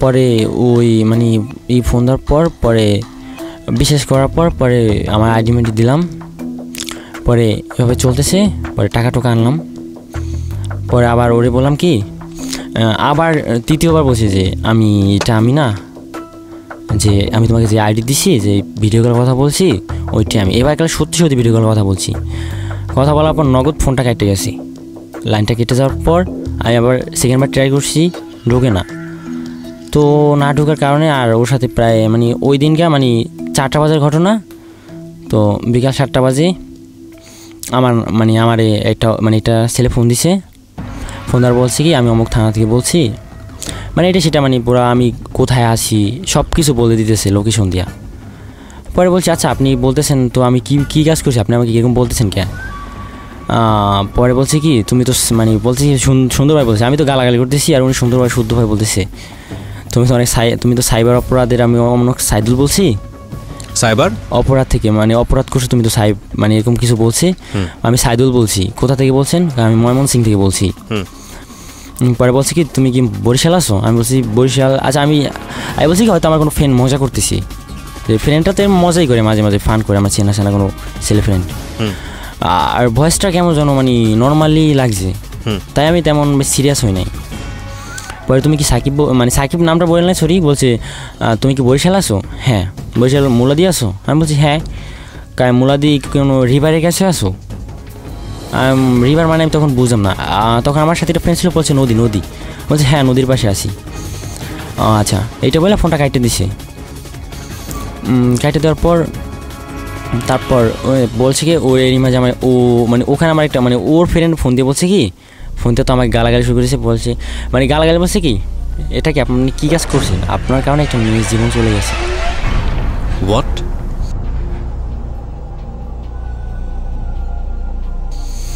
মানে ঘটনাটা কি হলো? ঘটনা হয়েছে যে ওই যে আমি মানে বলছি তৃতীয়বার বললাম যে আমি ফেক। আমি যখন ভিডিও কলে কথা বললাম সিরিয়াসলি ভাবে সব কিছু দেখাইয়া, পরে আপনি কাজটা কেন করতে গেলেন? মানে ফেকটা কেন রিভিল করতে? মানে ওরে মানে করতে প্রুফ করতে পারছি না যে আমি ফেক। মানে লাস্টে মানে কেন করতে চাচ্ছিলেন যে আপনি মানে ওর সাথে মানে ওর কাছ থেকে আমি দূরে চলে যেতে চাই। কারণটা কি ছিল? কারণটা আসছে মানে ওর সাথে শুধু মানে ওই আমার সাথে কেন সম্পর্ক মানে শুধু টাইম পাস করবে বা আমি শুধু করবো, মানে এটা কখনো মানে সম্ভব হবে না। সম্পর্ক এই কতদিন চলার পরের ঘটনা এটা? এটা প্রায় মানে 6.5 মাস 7 মাসের কাছাকাছি। তারপর তো আর আমি যতই সুন্দর হই না কেন, আমার বাবা এখনও রিক্সা চালায়, ঠিক আছে? তো আমার বাবার সাথে আমার এখন কোনো সম্পর্ক নেই, বা আর মনে হয় না কখনো হবে, জানি না, আল্লাহ জানে। তো আমি আমার আম্মু নিয়েই আসি, তো আমার আম্মু দেশে থাকি। তো ওর কখনো সম্ভব হবে না, কারণ ওর বাবা একজন চেয়ারম্যান, আমার বাবা একজন রিক্সা চালক। আর তাছাড়া এটা কখনো সম্ভব, আমি মানে এটাই শিওর ছিলাম যে কখনো সম্ভব হবে না, এই যতই যাই না।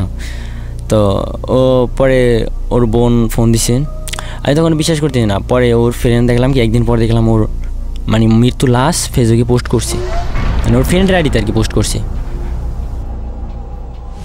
প্রিয় শ্রোতা, আমরা এই জায়গাটায় ছোট্ট একটা বিরতি নিচ্ছি।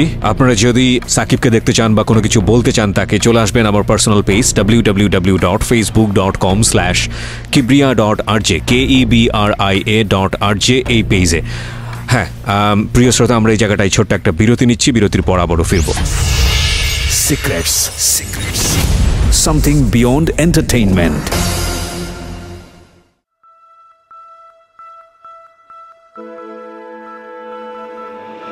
Love. Hate. Challenge. Motivation. Lies. Truth. Impossible. Virtue. Morality. Something beyond entertainment. Welcome to my stage of reality. Stay tuned. Sunday and Wednesday with me RJ Kebria, only on Dhaka FM 90.4.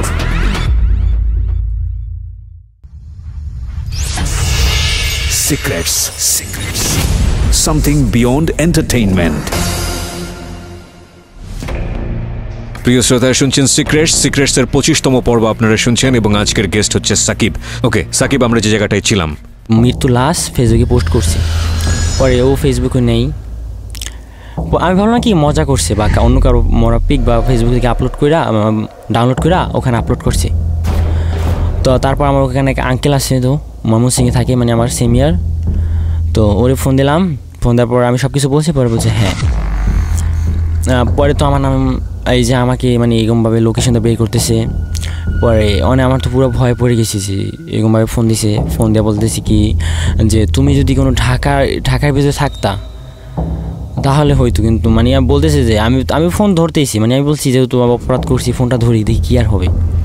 আমার একটা মানে সাহস ছিল বুকে, ওকে, যে ময়মনসিংহ আর আমি বরিশাল, এটা কীভাবে সম্ভব। তো এভাবে ফোন দিছে। ফোন দেওয়ার পর আমাকে অনেক ভয় টয় দেখাইছে যে তুমি নিজে ঢাকা আসো, আইসা দেখা করো, সমস্যা নাই, তোমায় কিছু করো না। পরে এইভাবে কন্টিনিউ ফোন দেখাইছে, আমাকে ভয় দেখাইতেছে, মানে এক পর্যায়ে একটা ব্ল্যাকমেলের মতো হইতেছে, আমাকে ডর দেখাইতেছে, ভয় দেখাইতেছে। তো ভয় দেখানোর পর আমি বললাম কিন্তু সিমটাই অফ করে দেবো। পরে আমি সিমটা অফ করে দিব ভাবছি, পরে আমার আরেকটা সিম ছিল ওই সিমটা অফ করে নেই, মানে ওই সিমটা অফ করে আমি খোলা রাখছি, আরেকটা এয়ারটেল সিম ছিল ওইটা ঢুকাইছি। আর ঢোকানোর পর তখন ও কিন্তু মারা গেছে 100% শিওর। আমি তখন তারপর শিওর কিন্তু এমনি মারা গেছে, ওই যে সুইসাইড করছে বলতে ও বিষ খাইছিল।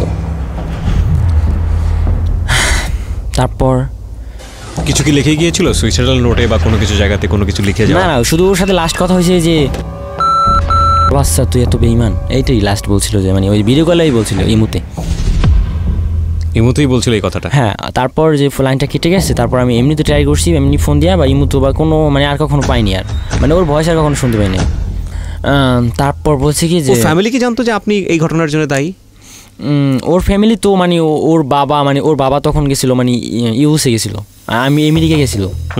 মানে ও আসলে কি রমি মানে যতই খারাপ হোক না কেন, যতই ইয়াবা ইউজ করুক না কেন, মানে যত খারাপ না কেন, মানে যা বলতো সব রিয়েল বলতো, মানে সত্যি কথা বলতো। ইয়াবা খাইতো সে? হ্যাঁ, ইয়াবা কন্টিনিউ খাইতো। মানে ইয়াবা খাইতো কীভাবে, তো ওর বাবা তো ছিল চেয়ারম্যান, তো ওর মানে ওই যে ওর বাবার ছেলে পান্ডা যে বাবা ধরে আনতো, মানে ওই যে সন্ত্রাসবাদ যেগুলো বলি মানে আনতো, আয়না যে ও বাসায় রাখতো ওইখান থেকে চুরি করে ও খাইতো।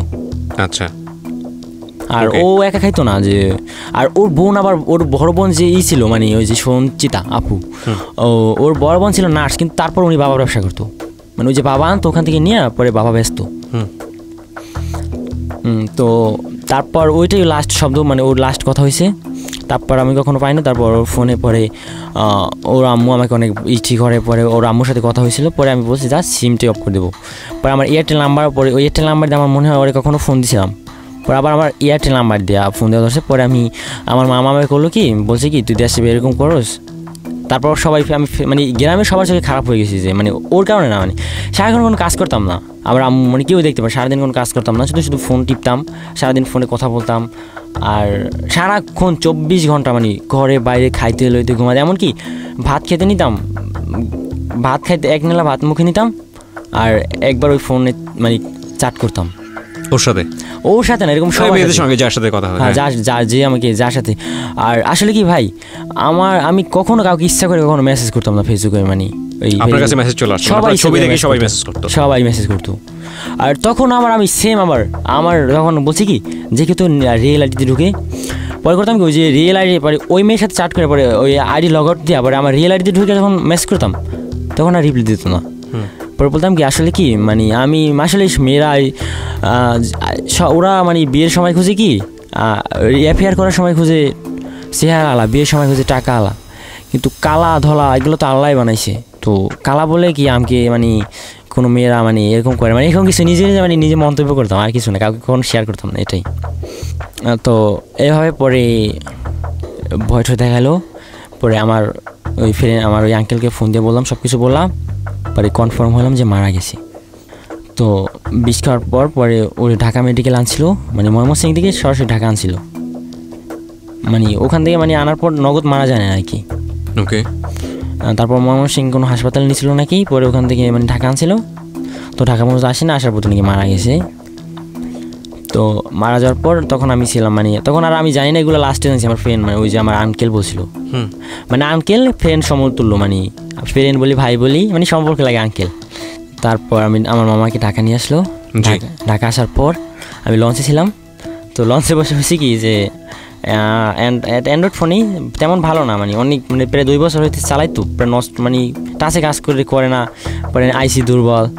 পরে ওইটার ভিতরে একটা মেমোরি ছিল 32 GB, 2000 টাকা ছিল ব্যাক কভারে নিচে, 2টা সিম ছিল ভরা, আরেকটা সিম ছিল বাহিরে।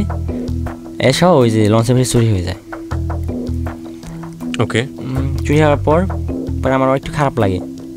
তো আমি ঢাকা আসি।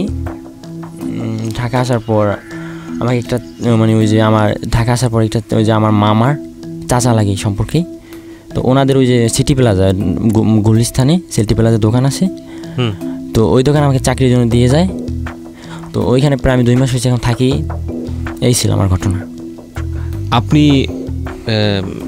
2 থেকে 3 মাস আগে এইরকম একটা জায়গা থেকে, মানে ফেসবুকের এইসব জায়গা থেকে এসছেন। আপনি আজকে নিজের মুখে যেটা স্বীকার করলেন, আপনি জানেন সাইবার ক্রাইম নিয়ে বাংলাদেশের শক্তিশালী একটা আইন হয়েছে, এটা জানেন? আসলে আগে জানতাম না, এখন মানে জানি। আগে গ্রামে ছিলাম তো, বা এরকম কোনো কিছু ফিল করি না কখনো। মানে আমি কখনো বুঝি নাই যে মানে ফেসবুকে ফেক আইডিতে মানে এতটা দূরে হয়ে যাবে, মানে এত কিছু হয়ে যাবে। মেয়েটা যে মারা গেল ওর ফ্যামিলি কি জানে যে এটার জন্য আপনি দায়ী? হ্যাঁ জানে তো, কারণ ওর ফ্যামিলি থেকে আমাকে ফোন দিছিল, বা ওর ফ্যামিলি থেকে আমাকে অনেক ভয় দেখাইছে। কি দেখাইছে আপনাকে? কেস করছিল পরে, মানে কেস নাকি তা জানি না, মানে আমার ট্র্যাক করছিল পরে আমি কোথায়, মানে সব কিছু। মানে তো আপনি কি করেছেন ওই সময়? পরে ওই সময় আমি সিমটা অফ করে দিয়েছিলাম। সিমটা অফ করে দিয়ে পালিয়েছিলেন? পালিয়ে কোথাও, আমি আমার মতোই, মানে যেবার আগের মতো তো হয়েছিলাম। আমি আমার এতটুকু সাহস ছিল যে আমি থাকি ঢাকা, বরিশাল, আর উনি থেকে ময়মনসিংহ, পাবে কীভাবে? হয়তো লোকেশন দিয়ে বের করছে, সিমটা অফ করে দিয়েছে, আর পাবে না। কে কে কথা বলেছে ওই ফ্যামিলি থেকে আপনার সঙ্গে? মানে ওই মরার পর না আগে? মরার পরে? ওর মানে ওর বাবা তো এখনও মনে জানি না এখন কোথায়, তখন আমেরিকা ছিল। ওর চাচা বলছিল, ওর বোন বলছিল, ওর আম্মু বলছিল। কি বলে তারা? মানে কান্না করে যে আমার 2টা মেয়ে, তো আমার একটা মেয়েকে মানে এই কাজটা তুমি কেন করলা, মানে তুমি ফেক, তুমি মানে এরকম মানে কান্নাকাটি করে বলছে যে আমাকে কখনো বলছে কি তোমাকে আমি কেস খারাপই করবো, এতে আমাদেরই বাকি লাভ হবে, বা আমার মেয়েকে আর ফিরে পাবো, তবে তুমি এর জন্য কখনো তুমি জীবনে কোনোদিন সুখী হতে পারবা না। আর তারপর থেকে ভাই আমি কিন্তু অনেক আগে স্বাস্থ্য ছিলাম, তো দিন দিন কন্টিনিউ আমি শুকিয়ে যাই। আর মানে সারাক্ষণ শুধু ওই মনের ভিতরে ওইটাই যে মানে কোনো কাজে মন বসে না, কোনো খাইতে বসতে বা যেখানে যাই কোনো ভালোই লাগে না শুধু শুধু। এখনও মনে হয় আমার এখন যে সিমটা ইউজ করি এই সিমটা থেকে এখনও 2-3 আমি এখনও ফোন দেয়। একটা মেয়ে ফোন দেয়, নাম হচ্ছে মিতু, বাড়ি হচ্ছে মাদারীপুর। একটা মেয়ে ফোন দেয় শিমু, বাড়ি হচ্ছে বরিশাল। আরেকটা মেয়ে ফোন দেয়, নাম হচ্ছে রিয়া, যে ওটা বাড়ি হচ্ছে কুমিল্লা। 3টা মেয়ে ফোন দেয়, আমি ফোন দিতে বারণ করি, তারপর ফোন দিতেছি। একটা বিষয় না বললেই নয় প্রিয় শ্রোতা, একবার আমাদের এই অনুষ্ঠানটা আমরা SMS পোলে নিয়েছিও, সেখানে খুব অল্পের জন্য বেঁচে গিয়েছে আজকের এই অনুষ্ঠানে ওর গল্প সিক্রেট স্টাডি ফিল করার। আমি শুধু একটা বিষয় আপনাদেরকে বলতে চাই, দেখুন 17, 17.5 বা 18 বছর বয়সের যে সাকিব, তো আপনার নাম না? হ্যাঁ সাকিব। সাকিব, এবং ওর যে বলার ধরন সেটা অবশ্যই রেডিওতে খুব বেশি ইন্টারেস্টিং শোনা যায়নি। এন্টারটেনমেন্টের জায়গা থেকে যারা নিয়েছেন তারা হয়তো অনেকে শুনেও নি আজকের এই এপিসোডটা। কিন্তু এই যে ফেসবুক, এটা আমাদের সমাজে কতটা ভাইরাল হচ্ছে, এবং আমরা অ্যাওয়ারনেসের জন্য কাজ করি, পরিবেশ বাঁচানোর জন্য সচেতনতা, রাস্তা পার হবার জন্য সচেতনতা, কিংবা দুর্ঘটনা থেকে বাঁচার জন্য সচেতনতা। আমার মনে হয় যে এখন এই সাইবার ক্রাইম কিংবা সাইবার সেফটি, সাইবার যে ব্যাপারটা, এটার জন্য আমাদের একেবারে আপামর জনসাধারণের জায়গাটা থেকে সচেতন করা উচিত, শিক্ষা দেওয়া উচিত, ক্লাস থেকে শুরু করে সব জায়গায়, পরিবারে, যে একটা ফেক আইডি কিংবা এক ধরনের ফেক সম্পর্ক কিংবা ফেসবুক আসলে যে কোনোভাবেই এটাকে ব্যবহার করার জায়গা না। এই জায়গাটা একটা অনিরাপদ জায়গা। এখানে কোনো ইনফরমেশন শেয়ার করা কিংবা এখানে কারোর সঙ্গে চ্যাট করা, কথা বলা, যেটা নিজের জীবনকে ধূলিসাৎ করে দিতে পারে। আমি ডেফিনেটলি শিওর যে এটা হয়তো কোনো ঘটনাই না, এর চেয়েও ভয়াবহতম ঘটনা সোশ্যাল মিডিয়াতে অনেকেই প্রতারিত হয়ে বিভিন্নভাবে শিকার হয়েছেন। কি করেন আপনি এখন, পেশায় কি করেন? এখন একটা চাকরি করি, 8,000 টাকা বেতন নিই, পাইকারি কাপড়, শার্ট বেসিক্যালি, শুধু শার্ট। কিছু বলার আছে মানে যাদের সঙ্গে আপনি এটা করেছেন, কত টাকা এনেছেন সর্বমোট? আসলে এগুলো হিসাব ছাড়া, মানে হিসাব করার মতো না। আজ 500, কাল 1,000, কাল 10,000, 8,000, 7,000, 2,000, 5,000। কি করতেন এই টাকা দিয়ে? এই টাকা দিয়ে এমনি মানে ওই যে টাস্টস খেলতাম, আর এই যখন যেটা মন তো ভাঙতাম, এই করতাম, এটা সেটাম, এই যখন যেটা মন করতো ওইটাই করতাম। আপনার বয়সে যারা ফেসবুক ইউজ করে, যেসব ছেলেরা এই ধরনের কাজ করে, আমাদের এলাকায় মানে কি বলবো, মানে ফার্স্ট চালাই তো শাকিল, তো ওর পর আমি, তারপর এখন সবাই ফেক আইডি চালায়। এই ফেক আইডি দিয়ে এসব কাজ করে, মানে টাকা নেয় না। মানে আমি শাকিল আনতো একটু, মানে শাকিল আনতো কম, বাট আমি বেশি আনতাম, এই দুজনেই। কিছু বলার আছে যারা ফেক আইডি খোলে আপনার মতো তাদেরকে? তো কি বলবো, মানে এখন মানে আমার মনে হয় যে মানে আমি যতটুকু শিওর না, আমি যতটুকু জানি যে ফেসবুকে মানে প্রচণ্ড পরিমাণ ফেক আইডি আছে। তো যারা ফেসবুকে ফেক আইডি চালায়, তো তাদের সম্পর্কে আমার কিছু বলা নেই, যার যার ইচ্ছা, যার যার মুডে চালায়। শুধু একটা কথাই বলবো যে ফেসবুকে ফেক আইডি চালায় কারোর সাথে রিলেশন করাটা ভালো না। তো আমি কখনো চাইনি যে, হয়তো আমি ফান করে করে টাকা আনছি, আমি কখনো চাইনি যে এর কারণে একটা মেয়ের জীবন যাবে বা একটা মানুষের জীবন যাবে। মেয়ে বলতে আমি ভুল করছি, যেন নেক্সটে আশা করি আর কেউ ভুল করবে না। আমরা শেষ করতে চাই আজকের অনুষ্ঠানটি প্রিয় শ্রোতা। শেষ খুব অল্প সময়ই হয়ে গেল আজকে, বলবো আমরা খুব ছোট্ট করে। 11তে ভালোই হয়েছে, কারণ আজকের অনুষ্ঠানটা শুনে অনেকেই ঘুমোতে পারবেন সেহরির আগে। তার আগে যে কথাটা বলতে চাই সেটা হচ্ছে যে সোশ্যাল মিডিয়া আমাদের উপকারের জন্য, এটা একটা উইপনের মতো, এটা একটা অস্ত্রের মতো। সেই অস্ত্রটিকে আমরা ভালো কাজে ব্যবহার করব নাকি খারাপ কাজে ব্যবহার করব সেটা আমাদের উপর নির্ভর করে। এবং ভালো কাজে ব্যবহার করা না করার জায়গাটিতে ভিকটিম হওয়া না হওয়াটাও কিন্তু আমাদের উপর নির্ভর করে। বিশেষ করে ফেসবুক এখন অনেক বেশি সমালোচিত ফেক আইডির কারণে। এবং বাংলাদেশে আমরা জানি না, আমাদের মধ্যে একটা প্রবণতা আছে, বিশেষ করে আমাদের এই সোশ্যাল মিডিয়াটা প্রথম দিকে আমরা যখন এটার প্রচলন হলো কেউই অতটা সিরিয়াসলি নেয়নি, এখন এটাকে সবাই একটু সিরিয়াসলি নেওয়ার চেষ্টা করছেন। তো সেই জায়গাটা থেকে আমার মনে হয় যে এই ফেক আইডি থেকে আপনাদের সবারই সচেতন থাকা উচিত। যদিও ফেসবুক নিজস্ব জায়গা থেকে বেশ কয়েকটা স্টেপ নিয়েছে, ভেরিফাইড একটা ব্যাপার আছে, পেজ ভেরিফাইড করে এবং আপনার আইডি প্রোফাইল ভেরিফাইড করে, কিন্তু এখানেও কথা আছে যে ভেরিফাইডও যে 100% অ্যাকুরেট, এই 100% এটা যে একদম সত্য, এবং একই সাথে যে পেজটি ভেরিফাইড হচ্ছে না সেটা যে অ্যাকুরেট পেজ না, সেটাও কিন্তু বলা বা বোঝাটা খুব মুশকিল। যদি আপনার এরকম কোনো সম্পর্কে ফেসবুকের মাধ্যমে কারো কাছে যেতেই হয়, বা আপনি যদি ব্যক্তিগতভাবে ইচ্ছুক থাকেন, তাহলে আপনি শতভাগ নিশ্চিত না হয়ে এমন কোনো বিপজ্জনক সম্পর্কে জড়াবেন না যেটা আপনার এবং ওই ব্যক্তির জন্য ক্ষতিকর। একই সাথে যে কথাটি বলতে চাই যে সোশ্যাল মিডিয়া আসলে এই ধরনের সম্পর্ক চর্চা করার ক্ষেত্রে আমার মনে হয় একটু সচেতন হওয়া উচিত। এবং ব্যক্তিগত বিষয়গুলো আসলে সোশ্যাল মিডিয়াতে ব্যক্তিগত বিষয় থাকে না শেষ পর্যন্ত, এবং সেটা আপনার জন্য পরবর্তীতে অনেক বেশি রিস্কিও হয়ে যেতে পারে। আমরা যে সুইসাইডের ঘটনাটা এখানে শুনেছি ওর বলার জায়গাটা থেকে আমরা বলবো যে এটা কতটুকু পারফেক্টলি ও ডিসক্রাইব করতে পেরেছে জানি না, তবে এরকম ঘটনা যে বাংলাদেশে ঘটে না তা কিন্তু নয়। সুতরাং আজকের এই অনুষ্ঠানের মাধ্যমে আমি শুধু সবাইকে সচেতন করতে চাই পুরো অনুষ্ঠানের মাধ্যমে যে সোশ্যাল মিডিয়াতে যে কোনো ধরনের সম্পর্ক চর্চা করবার আগে অধিকতর সচেতন হন। যদিও আমরা আমাদের ব্যক্তি জীবনের বেশিরভাগ সময়ই এখন ফেসবুক বা অন্যান্য ইউটিউব যে সোশ্যাল মিডিয়া যে ওয়েবসাইটগুলো রয়েছে সেখানেই ব্যয় করি, সুতরাং যেহেতু আমরা আমাদের দিনের সবচাইতে বেস্ট সময়টা সেখানে দিচ্ছি, আমার মনে হয় বেস্ট ফিডব্যাকটাও পাওয়ার জন্য আমাদের অনেক বেশি সচেতন হওয়া উচিত। So thank you for this episode, যারা এতক্ষণ পর্যন্ত আমার সঙ্গে স্টে করেছেন। এবং এই অনুষ্ঠানের আনকাট ভার্সন আমরা আমাদের ইউটিউবে আপলোড করছি, আপনি চাইলে ওখানে এসে শুনতে পারেন। আমাদের ইউটিউবের ঠিকানা www.youtube.com/dfm904।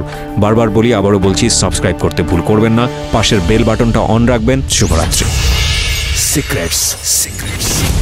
Something beyond entertainment.